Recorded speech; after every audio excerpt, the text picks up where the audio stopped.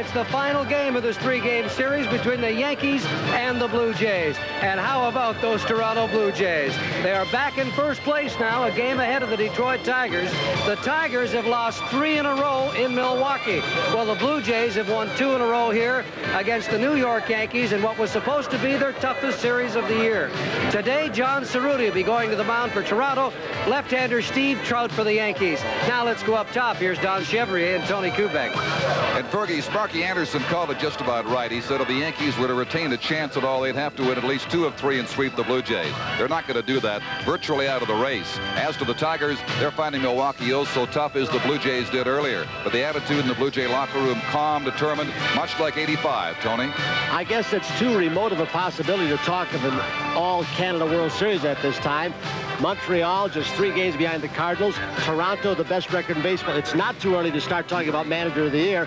Buck Rogers will be a big contender for that with Roger Craig. What about Jimmy Williams? He's made some tough and unpopular decisions, but he's stuck with them. Jimmy is managing actively with the changes he's made. You've seen that in recent weeks. The whole Blue Jay organization very much involved in a hot pennant race. So are we. Stay with us on CTV.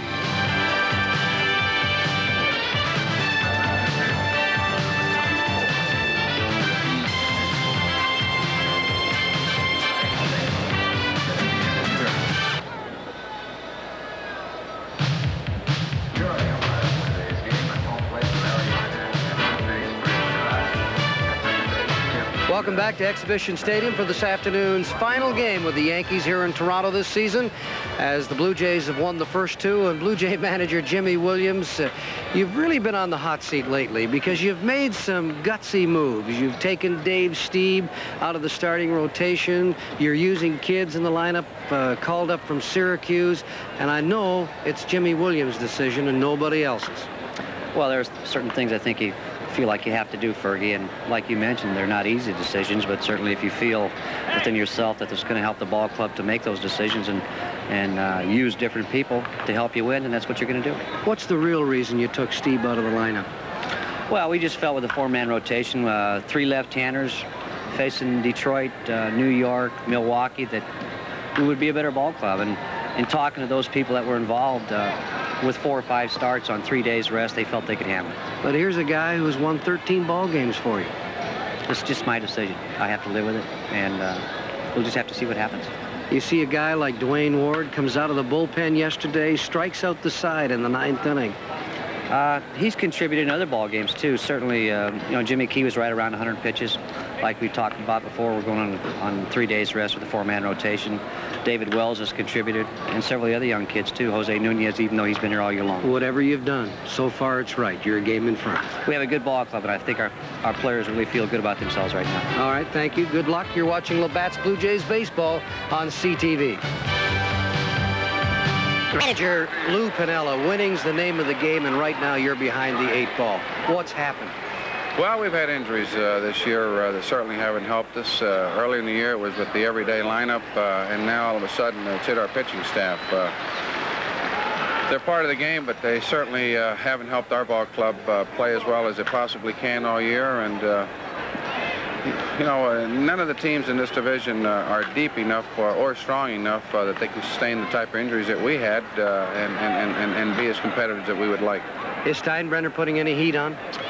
No, he hasn't put any heat on. I'm the manager of the ball club. I put out the lineup. I do basically what I want with the ball club, and we're just trying to finish out the season as well as we can, and hopefully start winning the day. We've got Milwaukee coming in next week, and Toronto coming into New York, and we'd like to beat both those ball clubs. But no, I don't have any heat. Lou, what's your gut feeling? Will you be back in New York next year? I don't know. I haven't thought about it. What I'd like to do is see this ball club play well the next 3 weeks of the season, and then whatever happens to me can be determined then. I'm signed for the next year, so whatever happens, happens. I felt like I've done a good job here as manager for the 2 years I've had. Last year, we had a staff that was decimated by injuries as far as our pitching was concerned. This year we've had injuries again, so to have the club in contention like I've had it all year, I don't feel bad about the job I've done at all.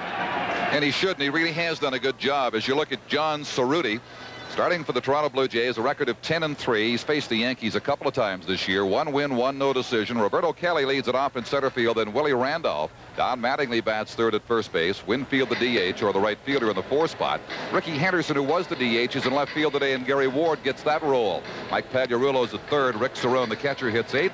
Then Bobby Meacham, the shortstop, hitting in the number 9 spot. Tony? You're looking at the best balanced team, and this is just part of it, the defense, in all of Major League Baseball. You look at that outfield, which has been raved about by writers all over the continent.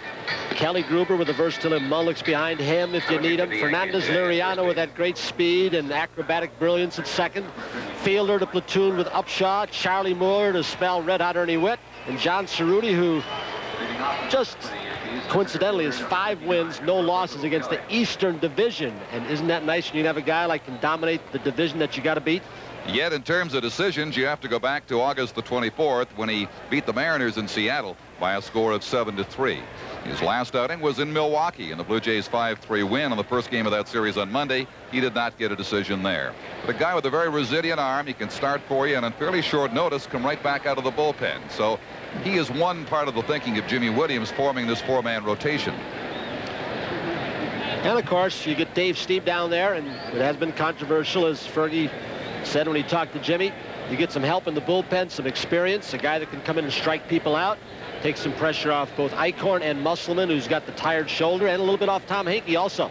Look at this crowd today fanning out. They expect it'll be in excess of the 45,600 odd who were here yesterday. The Yankees and the Tigers, the big draws right now, and the big story, along with the Blue Jays in the American League East. Roberto Kelly spent much of the year in Columbus. He leads off today for the Yankees. One of the rare occasions that Lou Piniella hasn't gone with his 2 aces off the top. Ricky Henderson, then Willie Randolph. Baltimore and Boston have been rained out today. And that game is good news of that rainout for the Toronto Blue Jays. It means that tomorrow when the Tigers go into Boston, they will face Roger Clemens. But Detroit has a hot pitcher starting too in Doyle Alexander. The count to Kelly is 2-0.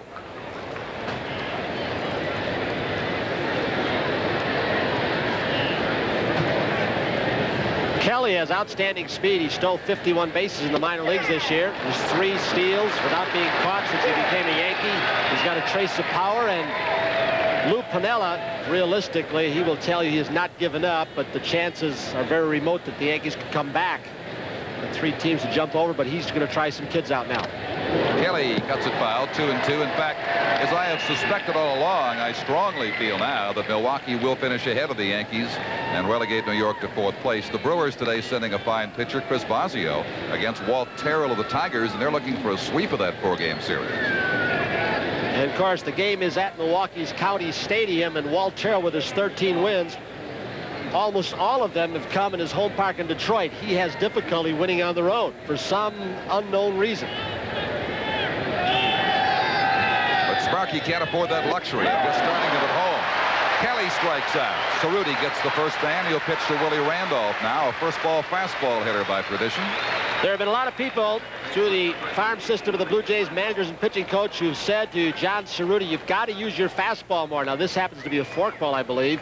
But finally, after a couple of years, John has listened to the old curmudgeon Al Whitmire, and he's using his fastball more, which has made his forkball and little quick breaking ball a lot better. Whitmire know that you're calling him an old curmudgeon? Ah, man. He's something. You talk about geniuses in the ball game. There's one right there. You bet. He will take what a pitcher has got, refine it, add to it, not change the pitcher completely unless he's hopeless. You know, there are a lot of people, and sometimes a pitching coach is much more valuable than even a manager. Once the manager sets his lineup, there's some strategy decisions, but that pitching coach has got to work with those pitchers every day and have input almost throughout a ball game.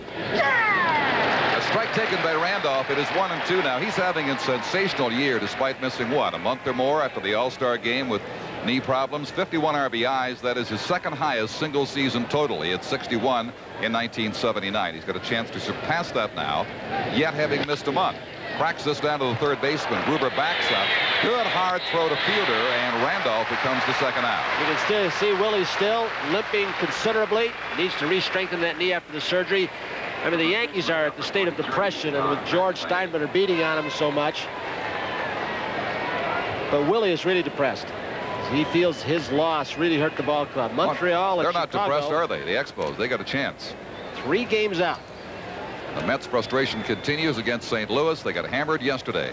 Having lost the first game in extra innings on Friday night, a must-win for the Mets, I'd say, today. Bryn Smith pitching for Montreal against Rick Sutcliffe of the Cubs, and Sutcliffe has struggled with a finger injury since the All-Star game. The Mets have David Cohn against Danny Cox of the Cardinals, if you're interested in pitching matchups. One of the reasons the pitching matchups Jimmy Williams went to 3 left-handers starting in this series was this man, Don Mattingly. Well, and Paliarulo, he's having a big year. You take a little bit of his power away. Mattingly third. His RBI production is going down. He won't admit it, but after the bad back earlier when he was on the DL, he's also got a wrist and hand injury, so he's had to cut down the swing. He's not driving the ball as well, but he won't use it as an excuse. The count is 2-1. Jimmy's strategy as to Mattingly was perfect yesterday. Don was 0 for 4. On Friday night, though, wasn't so good. He was 3 for 6. 2-2 to Mattingly right now. Sometimes I think John Cerruti surprises himself how hard he really throws. He really has regained, and it started in spring training, a little bit more confidence in his fastball. I mean, he's not throwing 90 miles an hour, but at times he'll get the ball in the upper 80s. Good movement, a very effective fastball when he uses it.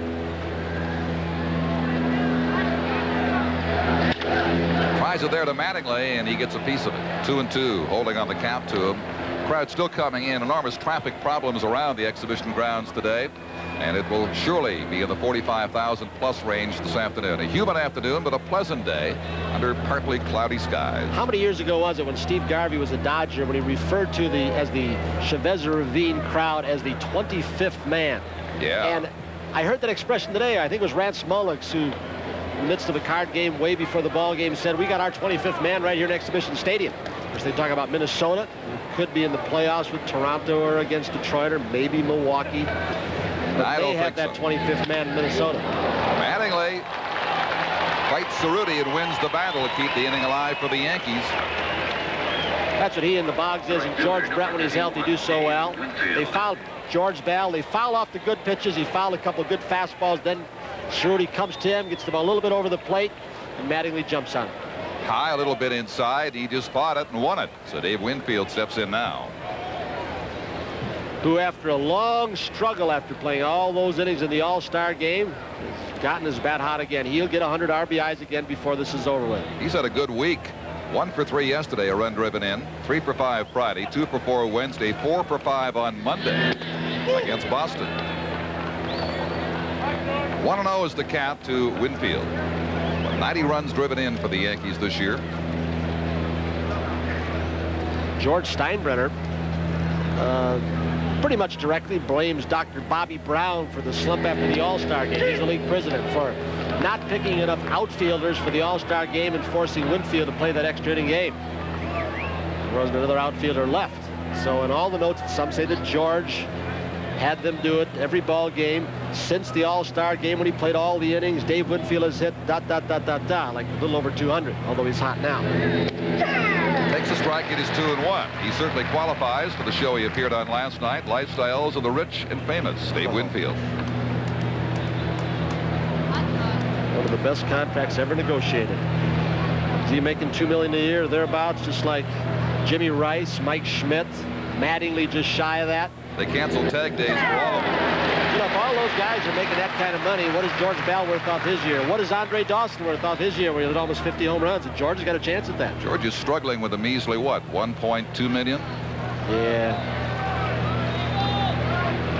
But you're right, it's all relative, and he deserves the top rate in baseball, whatever the level might be.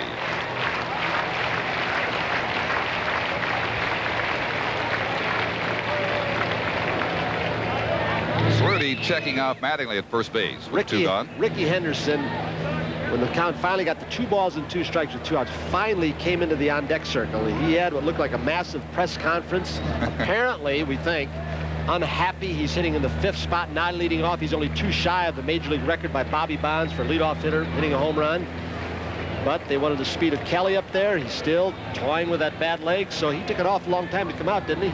He did. He's not DH today. He's actually playing a position left field. But hitting 5th. You can understand Lou's thinking in his situation. He's got to shake that lineup up, even if it means disrupting a Randolph or a Henderson. In this case, Ricky gets moved down and Kelly leads off. Oh, Ricky may be one of those on the trade block during the offseason. See what he can bring in return. Kids like Jay Buhner, close to being ready. Roberto Kelly, close to being ready, coming off the Columbus roster.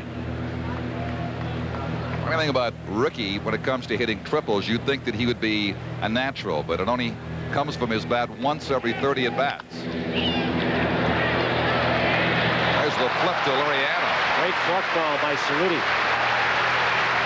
And that'll do it for the Yankees, wasting their only hit. The Blue Jays coming to bat on Labatt's Blue Jays Baseball on CTV.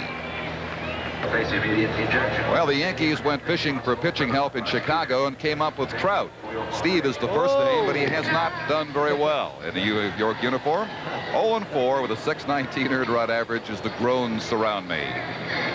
Well, Trout not pitching to Steve Lake today as he did back in the Chicago Cub days, but he'll pitch to Cerrone, and he will face Nelson Liriano, then Lloyd Mosby. Tony Fernandez doing a good job in the 3 slot. George Bell, left field. Cecil Fielder backing up George Bell in the 5 spot. Then Jesse Barfield in right. Juan Beniquez, who's helped out already against left-handed pitchers, DHing. Kelly Gruber at 3rd. And Charlie Moore, the catcher. Trout's trouble has been walks, wildness. He was incredibly wild a while ago. They weren't even sure he could use him. They could use him, but he's settled down a lot better now. And you'll know early how well he's going to do. His trouble will show up early in a ball game. As you see the defensive support behind Steve Trout. Anderson, Kelly, and Winfield in the outfield. Pagliarulo, Meacham, Randolph, Mattingly with Cerrone catching.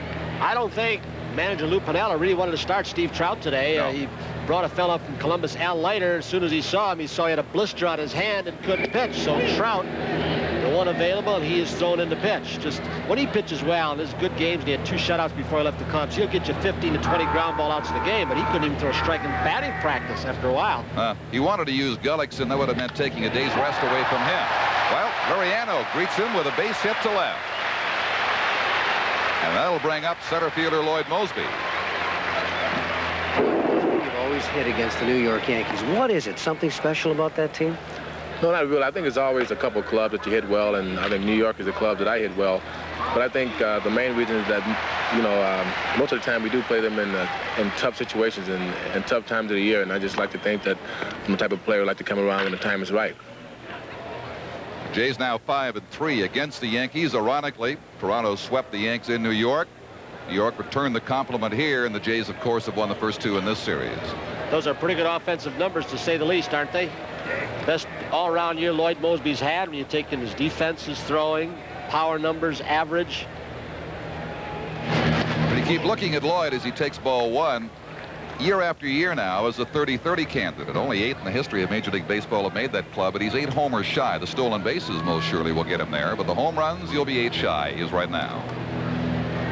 You know, those numbers sound so good, but to me, they're many times just playing with numbers. If they had let Henry Aaron run, how many times do you think he could have been in the 40-40 club? And Henry Aaron had great speed. Or Willie Mays. He was 30-30 once. We're talking of home runs and stolen bases. Yeah, I'm talking about, you know, if they had let Aaron, I mean, he hit 40 home runs how many times?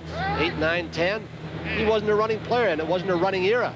So, Henry Aaron deprived of that chance because the game was played differently. He didn't play on artificial surface. So 30-30 is good, and they talk about 50-50 or 40-40 for Eric Davis from Cincinnati, but they're letting guys run more, so they get those numbers. Still strikes me as strange that only 8 players in the entire history of the game have done that. Only Bobby one Bonds did it 5 times. Only one infielder, Howard Johnson. This year became the 8th, an unlikely candidate going into this season. This is what Liriano does so well, even against a left-handed veteran like Trout. He's got him thinking about a stolen base. When they got Trout, it gave the Yankees too much of a sameness to their pitching staff. You want left-handers in Yankee Stadium, but all of a sudden you've got Righetti and Clements out of the bullpen. They had Holland for a while, another left-hander. You've got Tommy John, Guidry. You had Rasmussen before he went over to Cincinnati. You had Trout. And hitters are looking at the same kind of pitching every series. sooner or later backs up on you. I have a theory about Rick Rhoden, the guy they acquired from Pittsburgh, was such a great start for the Yankees, but now the second time around, he's not as effective as he was earlier. That can always happen when you change leagues. He's been pitching with a bad shoulder for at least a month, and he's tried to pitch through it. Mosby popping it up. A chance, and the catch is made by Pagliarulo.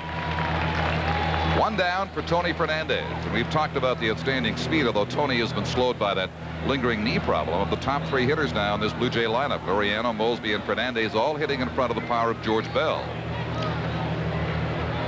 I think it's interesting when they talk about George Bell and Jack Clark of the Cardinals as being the leading candidates in the MVP department, but they say if Tony Fernandez and Ozzie Smith, the Cardinals made shortstop, the 2 best in the game, without them, we would not be able to win it.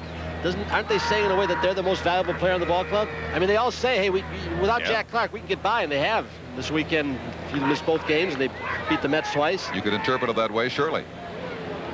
When you put defense in its proper perspective and on-base average and all else, and not just focusing on power numbers, you certainly got to consider Tony Fernandez and Ozzie Smith as far as ballots cast for MVP.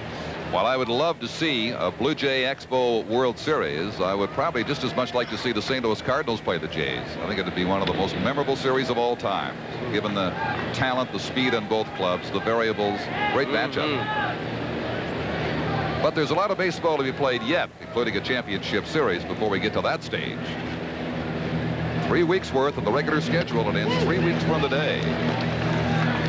And Tony Fernandez with a 1-0 count, 1 out. Laureano, big threat to steal. He's 6 for 6 at first base. When you talk about MVP balloting, you talk about consistency over 162 games. Tony's hit over 300 right-handed and over 300 left-handed. 327 overall.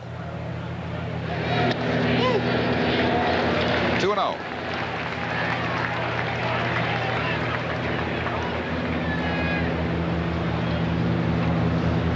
McLaren perhaps with a green light for Laureano if he feels he can get a good jump.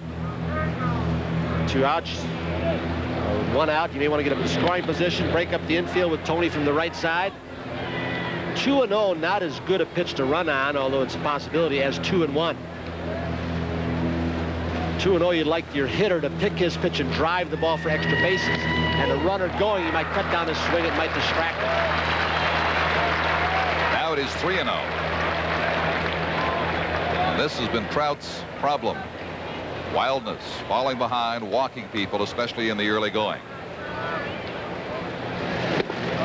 And he sends Fernandez down to first base on his first pass of the day. And perhaps the scouting reports have gotten around on Trout, and they're saying, hey, he is most effective when he is from the knees to the ankles, and those are balls, lay off. And if you make him get the ball mid-thigh, it's when he gets hurt. Yeah, he's been wild low as much or more than wild high.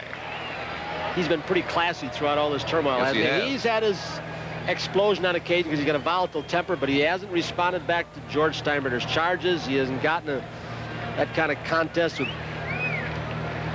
Mr. Steinbrenner. George Bell bouncing back after a tough start to the Milwaukee series, taking a pitch on the nose. Came back the next day and hasn't missed a beat since. He can no longer call me Pinocchio anymore, as he calls me in his Latin American dialect. I can call him that after he got hit in the nose. Yeah, if he hadn't told a tiny little fib on Monday morning, he might not have got hit. Mark Connors, the pitching coach, out. I'm sure he, along with the other coaches, wondering if he calls you Pinocchio. Pinocchio. He's a Pinocchio. Pinocchio. Well, that's not the same as Pinocchio then, I hope.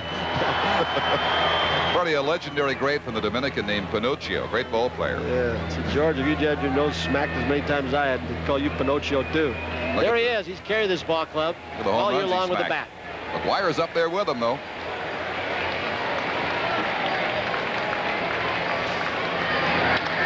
George goes the other way. We'll score at least 1. Over to third base goes Fernandez. Laureano makes it 1-0 Toronto.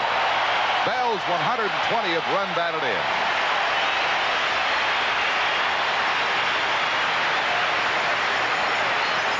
And this is not a free hit for George. This is planned. He knows a sinker baller keeps the ball down. He's trying to get a ground ball to second base or the left side, get a double play.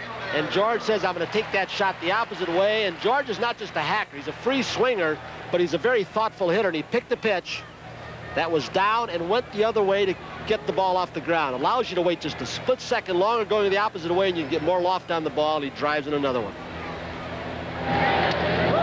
High to Cecil Fielder, the first baseman this afternoon, against the left-hander Trout. Was it last week down where they were trying to get Trout back on the beam? Mark Connors took him down to the bullpen, had Rick Cerrone stand in to pitch to a hitter, and he ended up hitting Rick Cerrone. Couldn't throw strikes in the pen even. That is out of play. They might do better if they had Rick Cerrone pitching to Steve Trout. He's pitched a couple of innings in lappers for the Yankees. A reminder of the copyright involving this telecast. Any use without permission is prohibited. Well, see, Vance Law's been in about 3 ball games. His fastball's been timed better than the major league average of 85 miles an hour. Vance Law with an entire family whose names start with V. What was the dog's name? Can't remember. Started with a V. Was run over by a Volkswagen, I remember. It was sad. 2-1 is the count to Cecil Fielder. Fielder up at the plate trying to do the same thing. With Randolph shading towards second, a man on, trying to hit the ball the other way. That's why they tried to bury the breaking ball low and in, make him pull the ball. He'll go the other way again. 3-1. Trout's struggle continues. Jays with a run already. And a couple of base runners to work with just 1 out here in the home first. And the Yankees bullpen going already. Not a happy sight for Lou Piniella. I'd have to start them that soon. Charles Hudson, who had a great start, went down to Columbus on the shuttle bus. A long way into right center field. Off the wall. Fielder almost took it out of here, but he's going to score 2 runs. He clears the bases with a double. The Jays lead 3-0.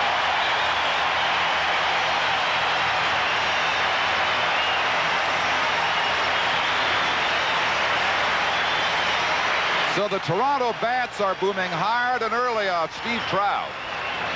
Toronto Blue Jays offense, they are 4th in the American League in runs scored. Detroit, Milwaukee, and the Rangers ahead of them. But all of a sudden, the Blue Jays bats have begun to boom against this soft Yankee pitching. Surprisingly, the Yankee pitching, they're 4th or 5th, right around there in the league in ERA. It's been the hitting that has really suffered this year. That's over the season, but that's a little misleading in terms of their recent performance, certainly. Not a good road trip for the Yankees. Not a good month of September. Barfield takes ball 1. I tell you made the point earlier about Trout being down in the strike zone. The Blue Jays well coached to look for that, not only for balls, but that's what Fielder looked for and got. He did not miss a home run by very much. Every hitter Trout has faced, he started him off with a ball. This time, Barfield, a 2-0 count. And Jimmy Williams. Talk to him, yeah, Lou. Get the catcher out there. Cerrone goes to the mound. Buy a little time for Hudson to get loosened up. Jimmy Williams continues, and he started this way back in April. He let the team know way back in spring training he was going to try and rest them. Then they got Benitez and Charlie Moore to help increase their efficiency against left-handed pitchers. He's used Fielder. He's used the kids. It really wasn't a very good trade, as it turned out, for the Cubs and the Yankees, because Bob Tewksbury has been hurt. He hasn't been able to pitch for them. And yeah, but they got 2 young arms that are more valuable than Tewksbury that went down. 2 of the best young arms in the minor leagues. Scheid and Wilkins. Yep. For the future. They got a chance in a couple of years to be good pitchers for the Chicago Cubs. And that's what the Cubs traded for. Not this year. So really, it's a bad trade, present and future, for the Yankees. At least that's the way it looks now. 3-0. Well, the Yankees made the worst deal they made was not making any at all, and that's getting Jack Norris, but nobody else wanted him either. Jeff Torberg, he's up to the booth with Stan Williams, the pitching coach, sets some defense as Charles Hudson should be ready. Looks like a football coach with a headset on down there. That's a wireless remote unit he's wearing. Barfield gets the second walk of the inning for the Blue Jays, who will send their 7th man up in a moment, Juan Benitez. Just 1 out, and Lou is beside himself. He said, what else can go wrong? Well, Nelson Liriano was the one who started off with the base hit to left, a couple of walks.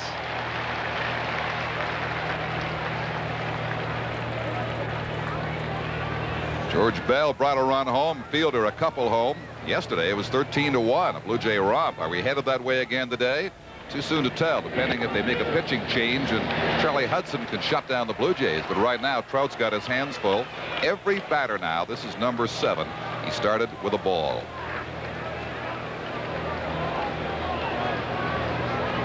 It's almost a shame because Trout's been a good pitcher, wasn't the National League, and not happy with the pressure of this and the burden that was put on his shoulder that he was going to be the one to get him over the hump, and that'll be it for Steve. Here's Lou. Yes, sir. Charlie Hudson. You get in here. See what you can do. Hudson's had a strange season, a tremendous start, as you talked about, and then all of a sudden, bingo. They pulled him out of the rotation, made him a relief pitcher, which didn't please him. He also had a couple of side trips on the bus down to Columbus, which didn't please him either. He picked up a win here. Good relief job. Hudson, and the next thing you know, he's gone. I guess it was Boston. Next thing, he was down in the minor leagues after a good relief outing. So Charles Hudson, with that great arm and great delivery, comes in, but some say he's too laid back. Well, he had a nice laid-back 7 and 3 when he got yanked out of the starting rotation. Yeah, it's not unusual for a guy to have control problems. It's in the head usually. Steve Blass, who had the big years and pitched in the World Series for the Pittsburgh Pirates, lost it completely. Joe Cowley pitched a no-hitter. Now, he never had great control, but Cowley all of a sudden went home. He's going to go to the Instruction League because he couldn't throw strikes after a no-hitter, won no games this year after a no-hitter last year. And Fergie's got a little conversation with Don Mattingly right now. Don Mattingly, you've played for a few managers in New York over the years. What kind of a job, in your opinion, has Lou Piniella done? I feel like Lou did a good job this year. I think the players feel comfortable with Lou. We come out of spring training very ready to play baseball, and I think we had a team together, closeness amongst us, and felt like we were going to win together. And, you know, for what Lou's had to go through this year, I think he's doing a great job. We've had a lot of injuries. We've got a lot of guys who missed games, and he's kept us right in the race the whole year long. What about George Steinbrenner and his interference with the ball club? He's done it again this year. How much has that hurt the club? Well, we don't know. It seems like there's a time every year that Mr. Steinbrenner gets involved, and you never know how much it affects the team. Sometimes maybe it's a good effect. Maybe we start playing well. Other times we seem to go in a little tailspin. This year we seem to go in a little tailspin this year. So I don't know if it's a matter of him getting involved or we're just not playing good baseball. You know, the Yankees, when they came in here and they beat the Jays, knocked Toronto out of first place, the first 3 days of July, looked like they were on their way. They just couldn't sustain it. At that time, no one took the Tigers seriously, but you do now. Here's Charlie Hudson. Good record. He's got a half-decent strikeout-to-walk ratio. And he is the man they will go to now to try to stop this Blue Jay tide here in the first inning, which is threatening to drown the Yankees. Juan Benitez, lightly used pinch hitter, DH, who today in the DH spot brings a .319 average with the Blue Jays into this game. He takes a strike. Well, you can go out and get a Benitez, and that's something that the Blue Jays have tried for several years, and we're interested in a lot of veteran right-handed hitters for the DH spot. But what he's done is added so much off the bench. I mean, he can play so many positions, but he's a veteran hitter who knows how to hit with men on bases. Sometimes kids are over-anxious. DP might get them out of it. It does. Double play. So Hudson, who inherited a 2-0 count, did a great job there, battling back, getting Benitez to hit into an inning-ending double play. However, the Blue Jays strike for 3 runs. They collect 3 hits along the way, and the 2 walks didn't help Trout or the Yankees' cause either. 3-0 after 1. You're watching Labatt's Blue Jays baseball on CTV. A 3-0 Blue Jay jump on the Yankees in the first inning. New York here in the second. We'll start with Ricky Henderson, then Gary Ward and Mike Pagliarulo. Talked earlier about Henderson not hitting a great many triples, but he feels he can steal third from second almost any time he wants. In fact, he has done so already in this series here. Why take the chance of getting gunned down to third? Here's the Western story, and Oakland just can't capitalize on the few misfortunes the Twins have had. Indeed, they've been few and far behind. A's trail by 3.5, the Royals by 4.5. Oakland getting a Cy Young Award candidate year from Dave Stewart, who has won 19. Yeah, he's a candidate. I tell you, the Roger Clemens comeback will at least put him in the running. He has had a sensational year after a late and a slow start.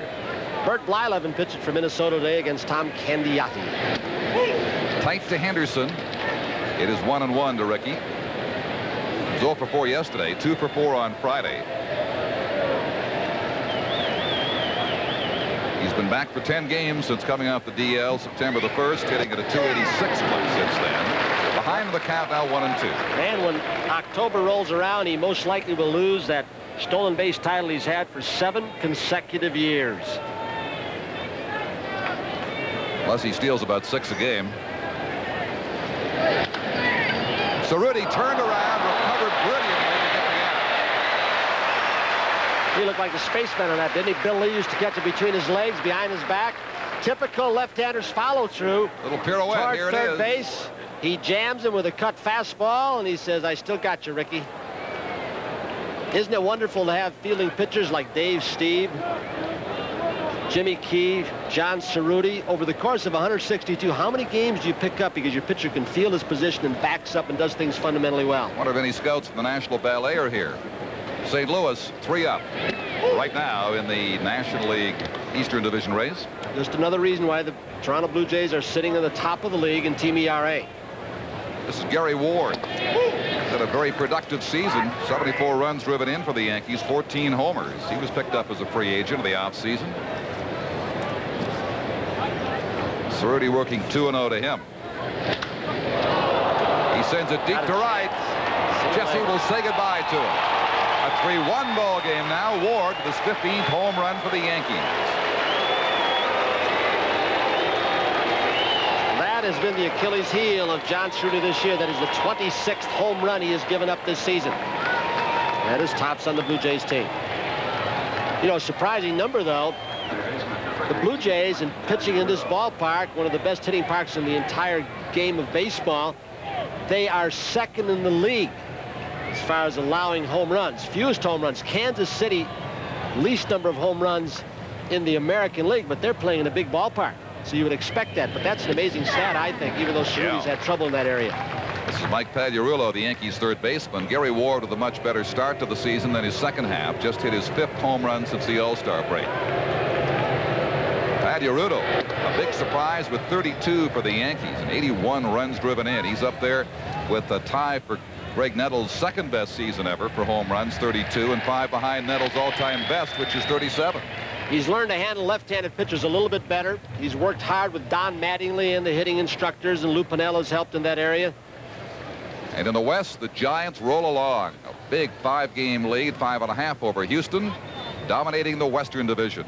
You think there's turmoil created up top with the Yankees? Check out Mark's shot with Cincinnati, huh? Wow.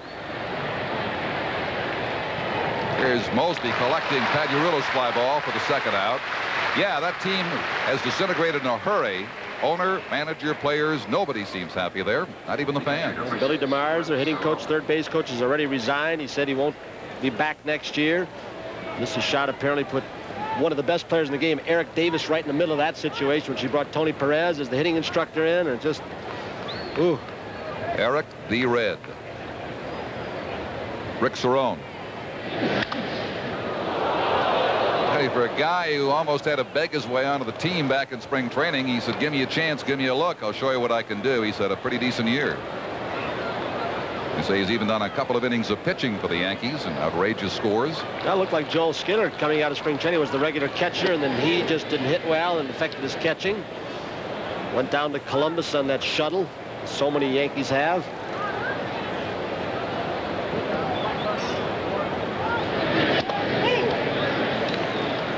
Injuries, as Don Mattingly told Fergie, have really hurt this ball club, but I think the morale of the ball club and the chemistry was destroyed from upstairs. You just can't do that to human beings and expect them to come out every day and perform for you.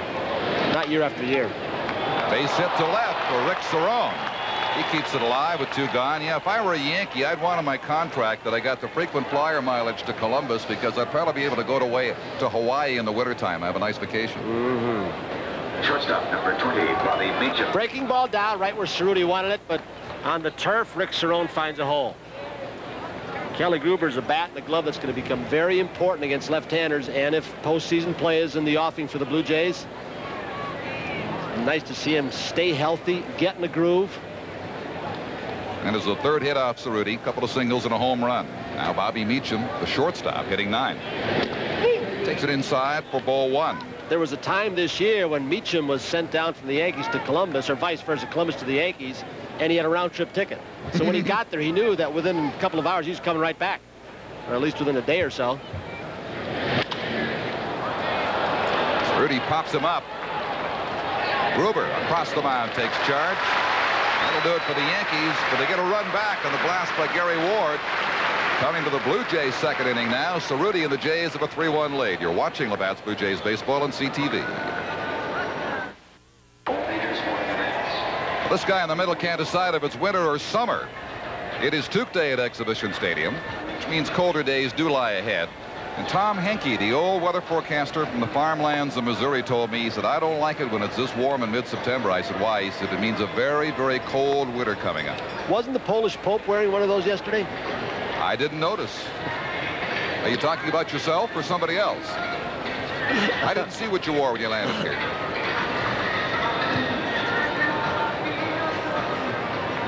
Kelly Gruber gets his first at bat for the number 8 spot to start the Toronto second inning. 17, Kelly Gruber. Said Gruber, in terms of depth, is going to be a very valuable guy to have down the stretch in postseason if there is to be one. And the Jays start this day with a leg up by a game on the Detroit Tigers, who are floundering in Milwaukee. Kelly's got to loosen up a little bit. He's become a little too mechanical in everything he does, and I think a lot of that's because of the injuries. And he's lost a little of that freedom and tightens up with the bat and the glove, and he restricts his bat speed. Here's a prospect.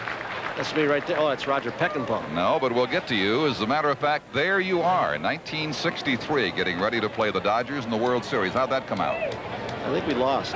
Koufax, Drysdale. 4 games. Padres.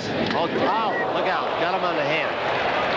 Hudson moves him off the plate, and Kelly did a good job whirling out of the way to protect his hands.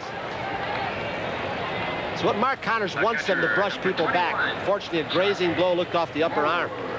Got him on the meat, not the bone, it looks like, so he'll be all right. Good tip for your kids with those batting helmets. Whirl backwards so that you can hit on the back. It still hurts, but it doesn't damage anything, and you can protect that face and, of course, the hands. Much the lesser of the two evils. Charlie Moore, the catcher today, hitting in the number 9 spot. Showed Bott, it gets by. I would think that's going to be a pass ball. Kelly's going to try it. No, yet. He had a thought because it came all the way back to the screen, and Cerrone couldn't find it for a second. Jimmy was showing bunt, and then the ball looked like it sailed on Cerrone. It hit his glove, and I would think it's got to be a pass ball. It is. It's something they had trouble with. That was one of the big, well, the big sore points when Mr. Steinbrenner came out with the press. Supposedly, the Lou Pennell in the confidential meeting called Mark Salas a bum that he couldn't catch and said that Ricky Henderson was Jake and didn't want to play, and Lou has had to smooth those waters over as much as he could. All that plus his regular job of managing.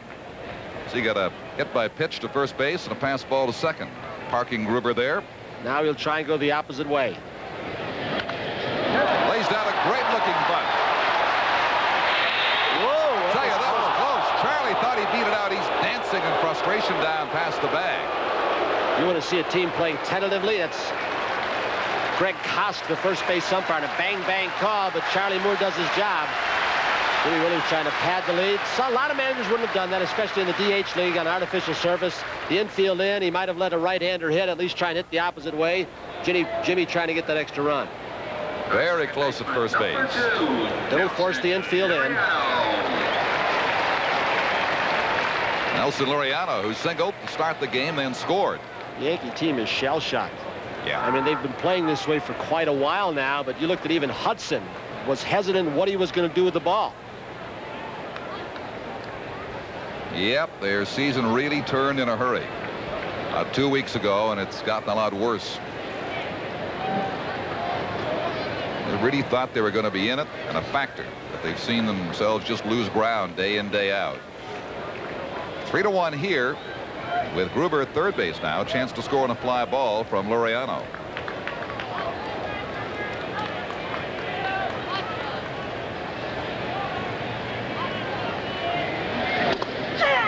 Hudson gives him a strike. you look at the president of the Tony Kubek fan club there waving to us. BJ? Yep. That's your boy. About time for him to go south. Darn soon now. He may stay a little longer to see what happens postseason. The Geese will beat him out of town. Well, there's the fly ball. Not very deep.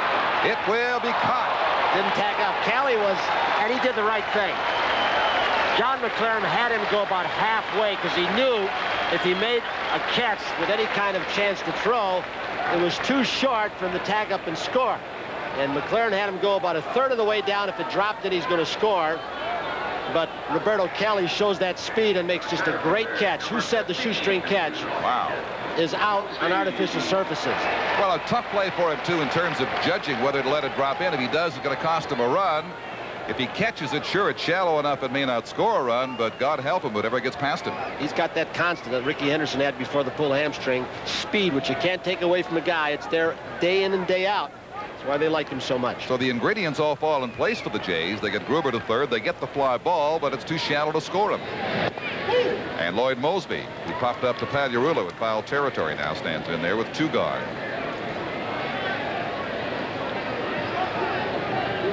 Cerrone wants to talk to Hudson, who starts his hitter off 1-0.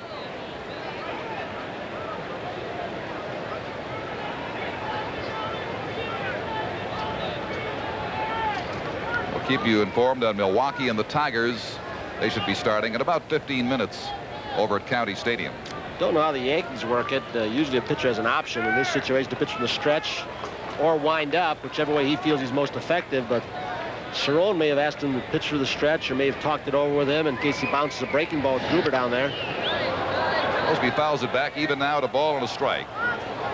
The Jays meet Baltimore next, Tony, and boy, the Orioles are really sagging. They probably applauded today when that game was rained out in Boston. Well, they ended up last season about as bad as any team could. What were they, something like 12 or 14 and 40-some losses to finish last season? They started off terribly this year. Had a good run after the All-Star break, had the winning streak. Now they're going backwards again. But they're looking at some kids and trying to work their pitching staff a little bit more. This year eliminated for one of the earliest dates in their history from the pennant race. 2-1 to Mosby. Well, Baltimore and the Blue Jays for you Wednesday from Exhibition Stadium in Toronto. We're going to see Mike Flanagan. No, we're not going to see Jimmy Key in that game. Flanagan will oppose Jose Mesa, one of the players sent to Baltimore in the Flanagan deal on Tuesday. Clear that Pat Gillick, with that great arm, didn't want to give up, but you had to get something to get something, and you got a guy that perhaps going to get you over the hump, with Mike Flanagan. A double take from Mosby. He thought that was ball 3, but it's a 2-2 count. Plate umpire today is Larry Barnett. If you wanted to look at a pitcher's body and a real smooth delivery with great arm extension, you say, look at Charles Hudson. But the delivery and the durability of his arm doesn't tell what's inside and whether or not he knows how to pitch. He's got the ability, and he had it at Philadelphia. Concentration wonders or what happens. He's got great stuff. 3-2. The pitch is tight to Lloyd. It's interesting, that conversation Fergie had earlier with Mosby about hitting the Yankees so well. When you realize, and obviously Lloyd, percentage-wise alone, is much better against right-handed pitching, but the Yankees throw much more left-handers at you, many more left-handers, and he's hit them better. He just lifts himself up a little higher plateau, I think, against them. Pagliarulo's throw is high, but Mattingly hangs onto it in time to get Mosby. They strand Kelly Gruber, who started the inning, getting on board at third base. Not a routine play by any means for the third baseman Pagliarulo, coming over into the shortstop hole and then gunning down his man with a high throw. So 2 complete, 3-1 Jays on Labatt's Blue Jays baseball on CTV. Lloyd Mosby getting the glasses, and still shaking his head as he walks out to center field.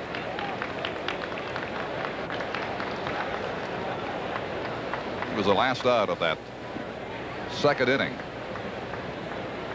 I think Tommy Craig, who plays Ken Carson, has done a marvelous job. This team, and a lot of its youth, a lot is the conditioning program and the strength programs all year long that Kenny Carson instituted and Tommy Craig. They've been relatively injury-free, but the amazing thing is that look at Mike Ferraro and Stump Merrill at third and first for the Yankees, is that they can get him back playing through some of these injuries. The treatments that Tony Fernandez has gone through every day for that knee, and he just goes out there and plays on it somehow. And scares you every time he extends it. Of course, a lot of it, too, is you got a manager who's a motivator. He's going to be able to find a way to get his guys to keep going out there. And Jimmy Williams has been done that, too. And he did it much better this year than last year. Now there is the trainer talking to the manager about the Mosby situation. Good-looking bunt laid down. They're going to pray it goes foul, and it does. A smart move by Kelly Gruber, who really didn't have a chance, but when he reached the ball, had to hope it rolled foul and did. Now, the way Roberto Kelly runs, and this is knowing your own ballpark.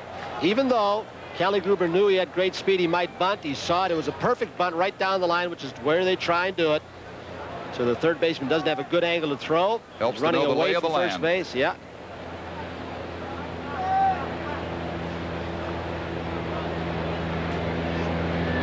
So Kelly will come back and reload. I still think he's got a chance to be a star in this league. There's some people who have become doubters that he's a little bit too robotized and doesn't have instincts and so forth. But you can't teach great, strong throwing arm, power at the plate, running speed. He's got those qualities. They don't have schools for that. He'll go as long as his head will allow him to. Now Kelly hitting it the right side. Has a couple of strikes. Remind you, the Labatt's player of the game for Toronto receives the new Canon EOS, the ultimate autofocus SLR camera. Faster, quieter, more sensitive than ever before. The Canon EOS is much more than a camera's ever been. Also, an amateur baseball team will be the guest, the player of the game at Canon at a future game. And the Arthur Squirt baseball team is here today.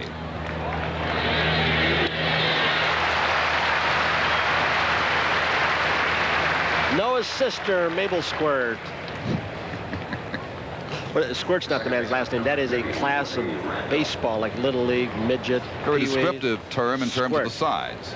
The Squirts are here today. Willie Randolph now. Grounded to Kelly Gruber at third base, his first time up. His injury hurt this ball club the most. They held their heads above water when both Henderson and Mattingly were out for an extended period of time. When Randolph went out, they found out how valuable a middle infielder, skill position, who can hit and has leadership qualities. When he left the diamond, that knee surgery, they started going downhill with their offense. And he's so valuable defensively making the pivot. He added the stability for Wayne Tollison, who since has gone down with a sore shoulder. Well, Tony, if you look, you see where Willie Randolph missed 38 games this season. Ricky Henderson, 59 games. Mattingly, 23 games. That's the story. And you know, Lou's still got a chance with this Yankee club to win 90 ball games. He's got a chance to do it with his stopper in the bullpen after a record last year, Dave Righetti having an off season. Could fill a couple of hospital wards with injured Yankees this year, 12 on the DL at various times. Fielder ranging way back will give way now to the right fielder Barfield. He makes the second out of Randolph's fly ball. Doesn't he make it easier on the second baseman and first baseman? And probably the toughest play there is, aside from the 3-6-3 double play for first baseman, is to go back on that ball in foul territory with a little wind. Well, the Orioles fly in tomorrow. Monday, Tuesday, Wednesday games here in Exhibition Stadium. Good reserve seats and general admission seats available for all three dates. The Orioles are not a factor, but they may have something to say about where the Blue Jays finished. We'll have the Wednesday game for you on CTV. Now the menace of Mattingly with two gone. And they're going to get him out very easily. George Bell crossing over, makes it in left center field. 3 up, 3 down Yankees here in the New York third inning. Blue Jays holding their 3-1 lead on Labatt's Blue Jays baseball here on CTV. Live at Exhibition Stadium. Way out there in left field. Nova Scotians also with us. Well, what was that city? Cheticamp? Nova Scotia, I know that for sure. I keep getting I'll lead you to the towns and from you. cities of Canada. I think you can run for election pretty soon with all the towns that you've mentioned over the past few months. Yeah, there's a lady in our mobile unit may run me out of town if I keep it up. She has to answer all the phone calls about all the mistakes we make. Stephanie Williams. Tony Fernandez, who walked and scored in the first inning, is an 18-game hit streak alive. That is 3 shy of a club record. Takes that up by the year. It is 1-1. You know, there are MVPs, Rookie of the Years. They ought to have a category, the player you most like to watch play. He's one, Fernandez, and the other one is Ozzie Smith, and I'm biased, obviously, to that position. When you talk about smooth, quick, bat, knowledge of the game and the feel for the position, the man right there's got it, Tony Fernandez. We've talked about it. It's the one guy the Jays would hate to lose, and there were some shaky moments the last 2 or 3 weeks with that knee of his, but it's responding nicely. You won't see Tony's batting stance against various pitchers with different deliveries and different styles the same too often. That pitcher really, even though he's a defensive player supposedly, but when he's got the ball, he's an offensive player, obviously. But Tony takes a lot of things away from the pitcher by changing his stance and his approach to hitting, moving around in the batter's box. They never can get a beat on how to pitch him, and being a switch hitter, that adds another dimension, obviously, because they've got to worry about him from both sides. It all is he adds high up. ball, low ball? Is he breaking balls better, fast balls? And when he adjusts like this, it makes it even tougher to get a read on him. As a result, he hits .327. He does a lot of that with great hand-eye coordination. That's his defense also. Mattingly unassisted for the first out of this 3rd inning. So Tony will have to wait another at bat to try to extend his hit streak. Be nice if we had a Fernandez watch the final 3 weeks, along with the monitor watch we had earlier in the season over in Milwaukee. Charles Hudson, since coming in, has been pitching inside an awful lot. He's already hit Gruber. He's come inside to a couple of other hitters. And the guy you'd like to come inside is George Bell, because he likes to dive into the ball and likes the ball away. Bell singled into right field and drove home the first run of the game, Laureano, for his 120th RBI in the 1st inning.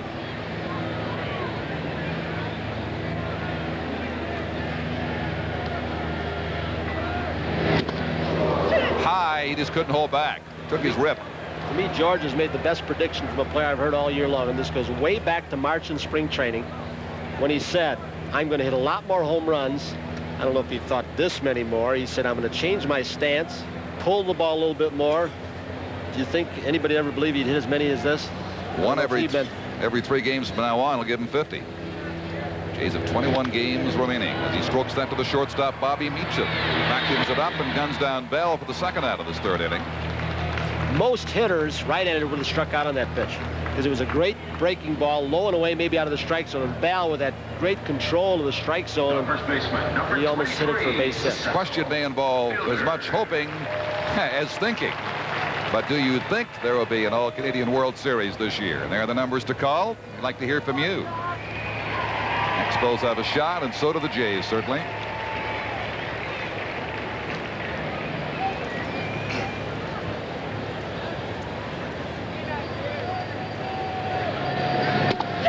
New York, they keep touting Subway Series every year, which never materialize. I guess in Canada you'd have to call it a what?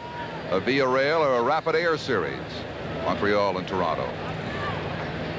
A 401 series offers Paul Beeston, the Blue Jays vice president, ever so alertly here in our booth. He likes to drive rather than fly or go on the train. Alertly, the man was sound asleep in a stupor till you woke him up and heard his name. Answers when called. Fielder fouling it back. It is 1-2. I wish there'd be a wind shift with that cigar smoke. This is incredible. This is one of those 9-cent cigars at Beeson. John Hudson from TV Labatt, right behind us, always looking over. Very popular man in McGregor Bay, though. That is the one place he is popular. You're right. With the fish, he leaves them alone. Jimmy Williams resisting the temptation this early in the ball game to change his lineup around against Hudson, a right-hander, and go to his left-handed hitters. He doesn't want to do it too soon. Some of the left-handers they've got in the bullpen. All right, thought for a moment we succeeded in forcing Paul out of the booth, but he sits down again. He'll stay for more. 2-2. The appeal denied down at first base. Umpire Greg Kosk says no swing. Minnesota leading Cleveland 2-1 in the 3rd inning. Milwaukee and the Tigers just getting fired up at County Stadium. They'll be underway shortly. And Fielder strikes out. So Hudson extremely effective since coming on for the Yankees in relief of starter Steve Trout. Retires the side here. 3 complete. Tony coming right up. And Labatt's Blue Jays baseball on CTV. When Dave Winfield of the Yankees agreed to be a head table guest at the '86 Conn Smythe Sports Celebrities Dinner in Toronto, he commissioned artist Terrence Fogarty to create a painting showing the Jays winning the '85 championship. There it is. There are still a few left. Proceeds will go to MS. They're $150 each. I think there are about 60 or 70 of these lithographs of the original painting left. So there's the number to call if you'd still like one. Will there be another Fergie if the Blue Jays stay on top of these final 3 weeks? John Cerruti will face Dave Winfield hitting in the cleanup spot, then Ricky Henderson and Gary Ward DHing. 3-1 Toronto in the 4th.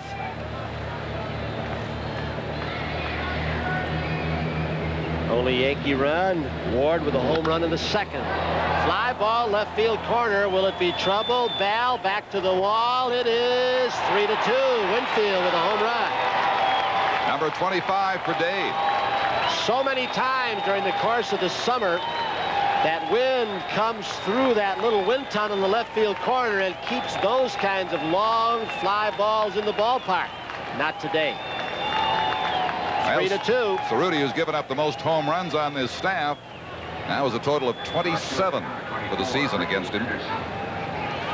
I have often wondered if, when Dave Winfield was a free agent, if he had signed with the Blue Jays or Atlanta or the Chicago Cubs or Fenway Park, if he wouldn't have signed a sure ticket to baseball's Hall of Fame. But in Yankee Stadium with Death Valley and left center, center, and right center field, he gets a lot of home runs taken away. But if he had signed in a hitter's ballpark instead of for the cash, oh boy. Yep. He may still make it because he's a great all-round player.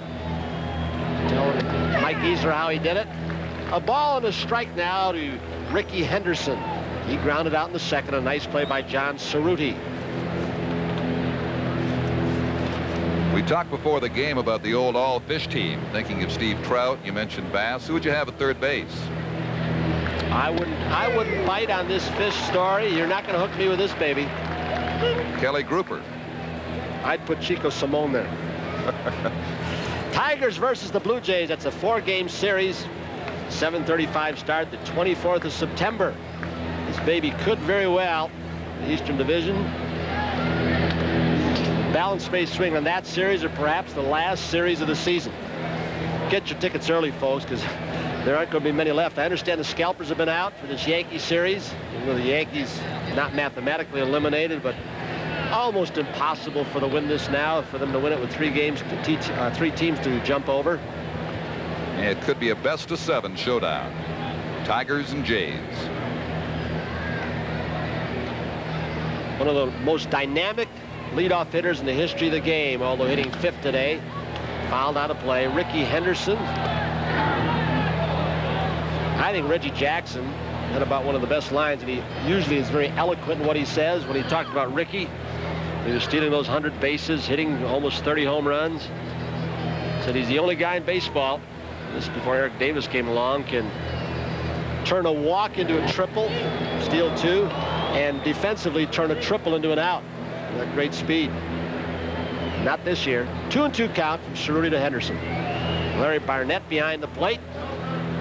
One of the best in the American League. Wonder if he minds the replays up on the board here. If you're a good umpire, why would you mind if they put a controversial replay on the board? It'd make the umpire sharper. Make you better, wouldn't it? Make you bear down a little bit more. Yeah, I would think so. You just don't want to get the fans too riled up, but they're going to get riled up anyway if they don't see the call they want. If Larry Burnett could survive the controversy in the '75 World Series and the Armbrister fist call, he can survive a controversial replay. Tried to backdoor him with a breaking ball, fouled out of play by Henderson. And that's a number again for the remaining posters depicting the '85 clinching of the Eastern Championship of the Jays.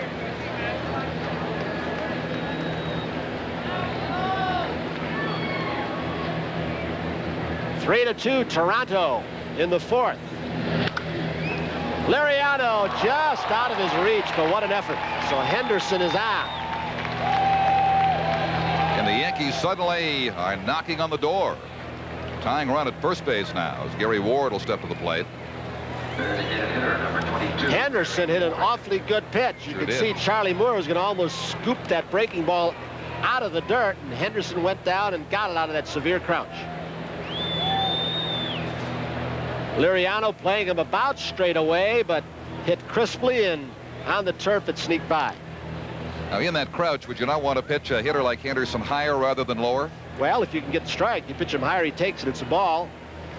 Jose Nunez, who, if he's called, will perhaps put a little relief appearance in for the Minister of Sports from the Dominican Republic, who is here today, Andres van der Horst.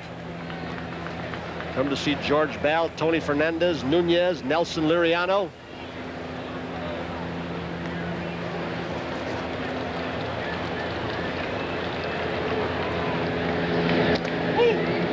Winfield let it off with a home run that just barely scraped the fence in left field. Henderson with a single. Now it's Ward who homered as a DH in the second. 5 hits, 3 singles, 2 homers given up by John Cerruti so far. They got Ward in the offseason, a free agent, to help them against left-handed pitchers. And he did a lot of that the first few months. But then when all the injuries hit, he and Claudell Washington called the play day in and day out, and perhaps wore him down. He was a valuable addition, but more as a part-time player, bench player, than an everyday player. 1 ball, no strikes. Cerruti to Ward. Ricky has stolen 29 and caught 6 times. Those are great numbers for a lot of ball players, but not for Ricky Henderson. He's already had 3 100 stolen base seasons in his career, and he's not an old guy. What's Ricky, about 27? Yeah, somewhere in there. In fact, another man whose name will be in the Manager of the Year candidacy in the American League, Tom Trebelhorn, the manager of the Brewers. Everybody knows who he is now. They didn't in spring training. But he had Ricky Henderson as a kid in the minor leagues, the Oakland chain, and Henderson says that he taught me more about stealing bases than anybody else. Saying a lot because Billy Martin taught Ricky Henderson quite a bit. I delve into the Yankee Guide. I find that on Christmas Day, he will be 29. So Cerruti falls in the hole. 3 balls and no strikes to Gary Ward. John has not yet walked a Yankee. He has struck out 1, but he's in a deep hole now. He may be paying a little too much attention to Ricky Henderson.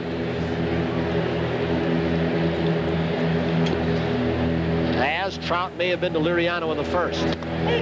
Ball 4. 2 men on, nobody out. And Mike Pagliarulo will come on and bring a trip from skipper Jimmy Williams, who has become his own man. His first year, some said it was a Bobby Cox team, a team that won. Jimmy didn't do much with it. It was a lineup that had been successful, won a division, lost the Kansas City Royals for the American League pennant. You saw last year, I guess it was about July or August, you can't put your finger on it, where Jimmy was starting to think, hey, this is my job, my team, and he became a great believer in the Harry S. Truman axiom, the buck stops here. And he said, hey, if the buck's going to stop here, I'm going to make the decisions, popular or not. And he's made some unpopular ones with his players, but he's also gained more respect. The buck stops here. I'll make change if I have to. He has proven he's a mentally tough guy. Somewhat phlegmatic personality, doesn't talk a whole lot, may not be controversial in his statements, but doggone, he's done a job this year. Pagliarulo flied to center field in the second. He's got 2 on with nobody out. The Jays leading 3-2 in the 4th. Nunez should be ready if needed.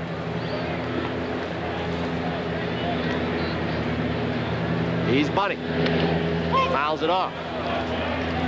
Now, we've seen Jimmy the last few weeks in particular assume the image of a manager who would rather err on the side of speed than of laying back and letting things happen to him. He may be, if you want to follow him, be a little too quick in some situations, but I'll tell you, he's got a high percentage of being right. Well, he's done. You know, Sparky Anderson had the quick hook with a great Cincinnati team. Some say he had too quick a hook, perhaps got the bullpen too worn out. But now with the kids he's using, the bullpen's getting a little fresher. Pick off. Nobody home.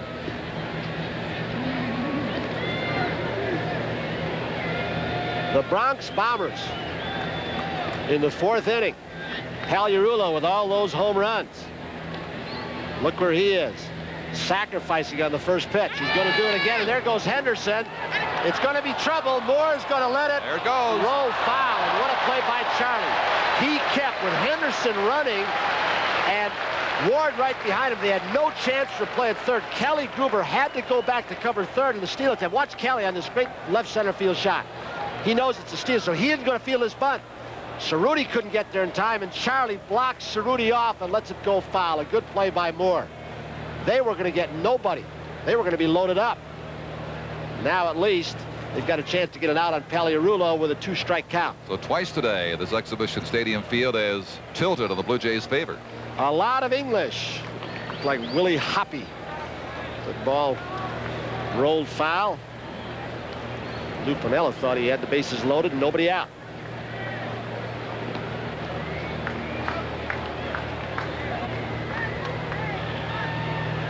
Not a lot of aggressive baseball right there in the 4th. The guy who just had a home run, a single, 4 pitches to Ward for a walk, and you have a home run hitter, even though he's left-handed up there sacrificing.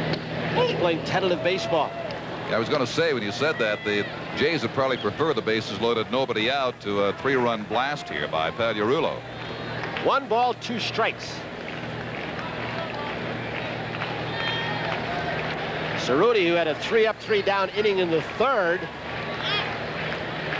got shocked by Winfield's home run leading off. Now Fernandez is going to try and calm down. Another intangible that Tony Fernandez possesses. At the age of 25, a team leader in his quiet way. I've got the feeling, Tony, I don't know about you, that it may not be 15-14 as the score was one night here in July. But this could be a high-scoring ball game. Cerruti was the starter, incidentally, in that 15-14 loss to the Yankees. Blue Jays have won 8 of their last 10 ball games. They've got a game lead over the Tigers, 6.5 over Milwaukee, 7 over the Yankees. Pickoff. Out of time to get that guy. Well, they're just trying to keep him a little closer, not necessarily the steal at this point, but from wandering too far and stealing signs or location and flashing him to the hitter, Paliarulo. Get Henderson to think more about Liriano and Fernandez than flashing signs or location to Paliarulo. 1 ball, 2 strikes, nobody out. Cerruti trying to prevent a big inning. He'd like to have no runs. He's got him. He had Henderson taking a little stunner step, and Tony almost caught him in between. I thought he had him too. There are so many pitchers who do not like to whirl and throw to second base, and Henderson knows this. But when you've got Fernandez with that great glove there, he just barely got back. It was close. Tony almost stepping on the fingers of Ricky Henderson. Bobby Grich in that play, when he was playing, had put his knee down there and blocked you off when you dove head first. Still 1 ball and 2 strikes.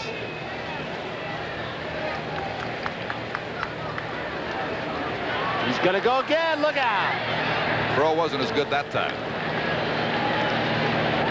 Now, Cerruti has got to make up his mind. If he can't do this, so that's Charlie Moore's going out. Good move, Charlie, to say, okay, now we've done what we want to do. I'm not saying don't throw there anymore, but you've got one thing you've got to do. You are 0-2 on Paliarulo. He's the man you've got to get out. You're 1-2 now.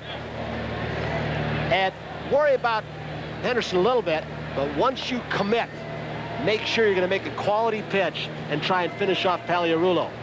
Yeah, with Pag's power, you don't want to lose your concentration with him at the plate. Which is what a healthy Ricky Henderson does better than anybody in the game. I guess you'd have to put Vince Coleman in there too now with his 100 stolen bases. Divide the attention of that pitcher and catcher. Liriano will do it for the Blue Jays too. A ball and 2 strikes in a 3-2 ball game. The Jays ahead. Fly ball. Lloyd with the glasses down. Now he starts after it. He's got it. Henderson will tag up, but he won't challenge the arm of his Oakland buddy. That wasn't very deep. That's a big out. Now they got a shot at the double play with Cerrone coming up. Ricky Henderson looks like he's got his head and his legs in the game now. There were some that questioned that just a few weeks back when he was on the disabled list for a lengthy period of time. The catcher, number 6. Well, the back of the leg hurt, and the head said no, and he stayed out, as you say, for a long, long time. When you look at a Ricky Henderson, he's a very muscular young, short person, and his legs are so big, and when he gets a pull muscle, it's going to linger for a while, especially with his quickness, the way he accelerates. Now he has an even better situation with a right-handed hitter up if he wants to steal third. A strike to Rick Cerrone, who singled in the second. As you know, in the case of Ricky, he tried to come back way back when he first had the injury, and simply made it worse and said, no more of that. I'm going to wait until it's completely healed. And they put him into pinch run when he was not disabled at one time, and he injured it trying to steal second base. Yep. Pick off from Liriano. It's a pick off decoy. 1 out, 2 men on.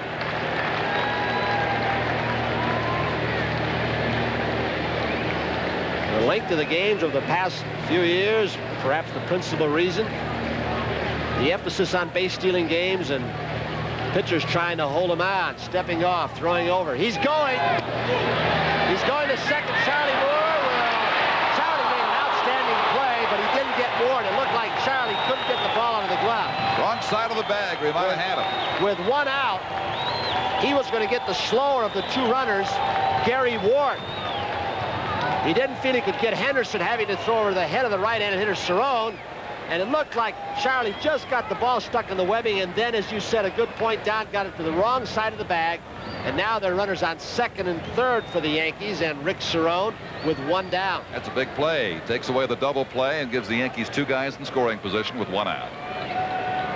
Charlie had a good idea, but I think that glove with the webbing preventing him from getting a good grip and getting a lot of zip on the throw. 1-1 count to Cerrone. Gruber comes a little closer at third, and Fielder at first. The middle of the diamond, they're back at normal depth. And Cerruti's still worried about Henderson.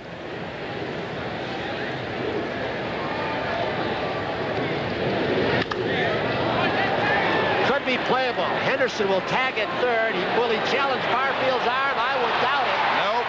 Look at this throw by Jesse. Oh, it's on the money, too.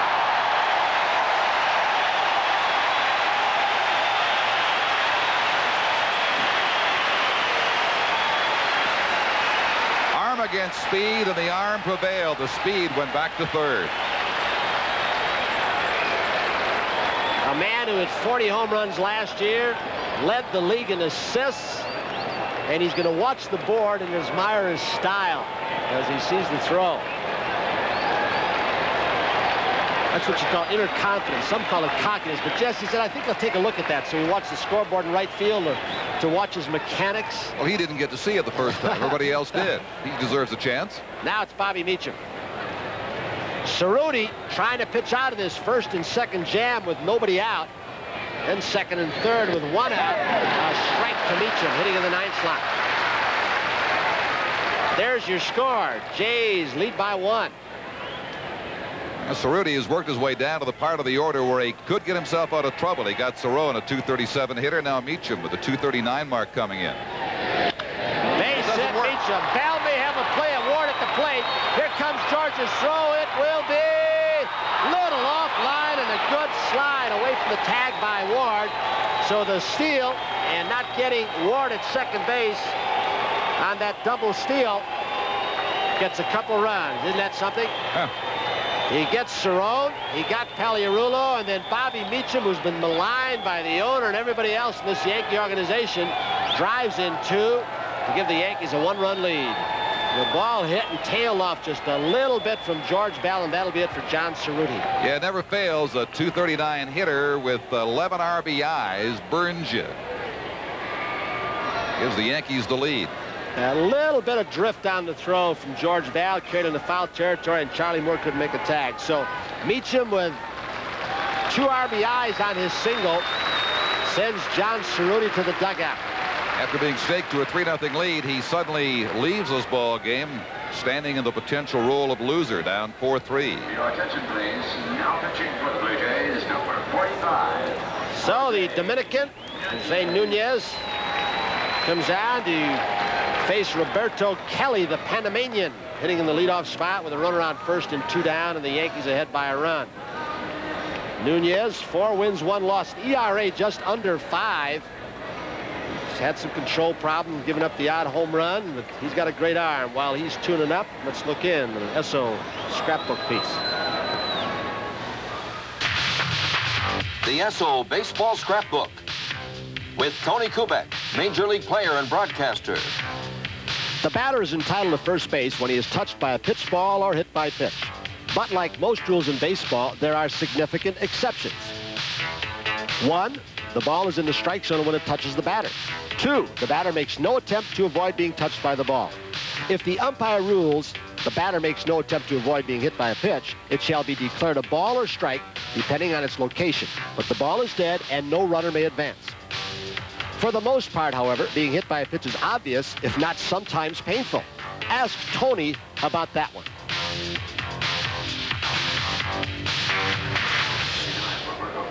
So Jose Nunez will try and save a run and shut down the Yankees attack. It started with Winfield's home run, a Henderson single, a Ward walk. Caliulo flied out, double steal. Cerrone flied to right, Barfield's arm prevented a run, then Meacham 2 RBIs in his single. 4-3 Yankees. So another out one hit which batsman yesterday down in Atlanta, Gary Renicky of the Braves, pinch hitting with the bases loaded in the tie game. Got hit by a pitch. The home plate umpire gave him first base. Looked like the end of the game. There goes the runner, Meacham. Moore's throw. Yes. He slides right into it. So Charlie Moore wished he had made that throw. I guess. To Ward to retire him before the double steal led by Henderson from second to third. But the Yankees come up with 3 runs. A walk to Ward by Cerruti. Tagged by Fernandez. We go to the bottom of the 4th. 4-3 Yankees. You're watching Labatt's Blue Jays baseball on CTV. So a slugger Barfield who has shortened his stroke. And it's made him more aggressive. Allowed him to wait a little bit longer, drive the ball to the opposite field. So the 2 starters, Trout and Cerruti, are gone. Nunez and Hudson for the Yankees. Charles will face Barfield. The Nunez schedule could be Leach. He's in the on-deck circle. So a little early in the ball game, Jimmy Williams not going to his left-hand platoon hitters, but he may start now with the Jays trailing by a run. Well, that's just the DH spot, so he can start it there, certainly.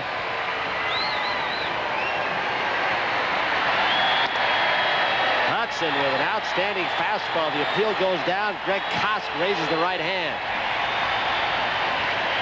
Jesse in the hole. No balls, 2 strikes. The wondrous wave comes back to visit us.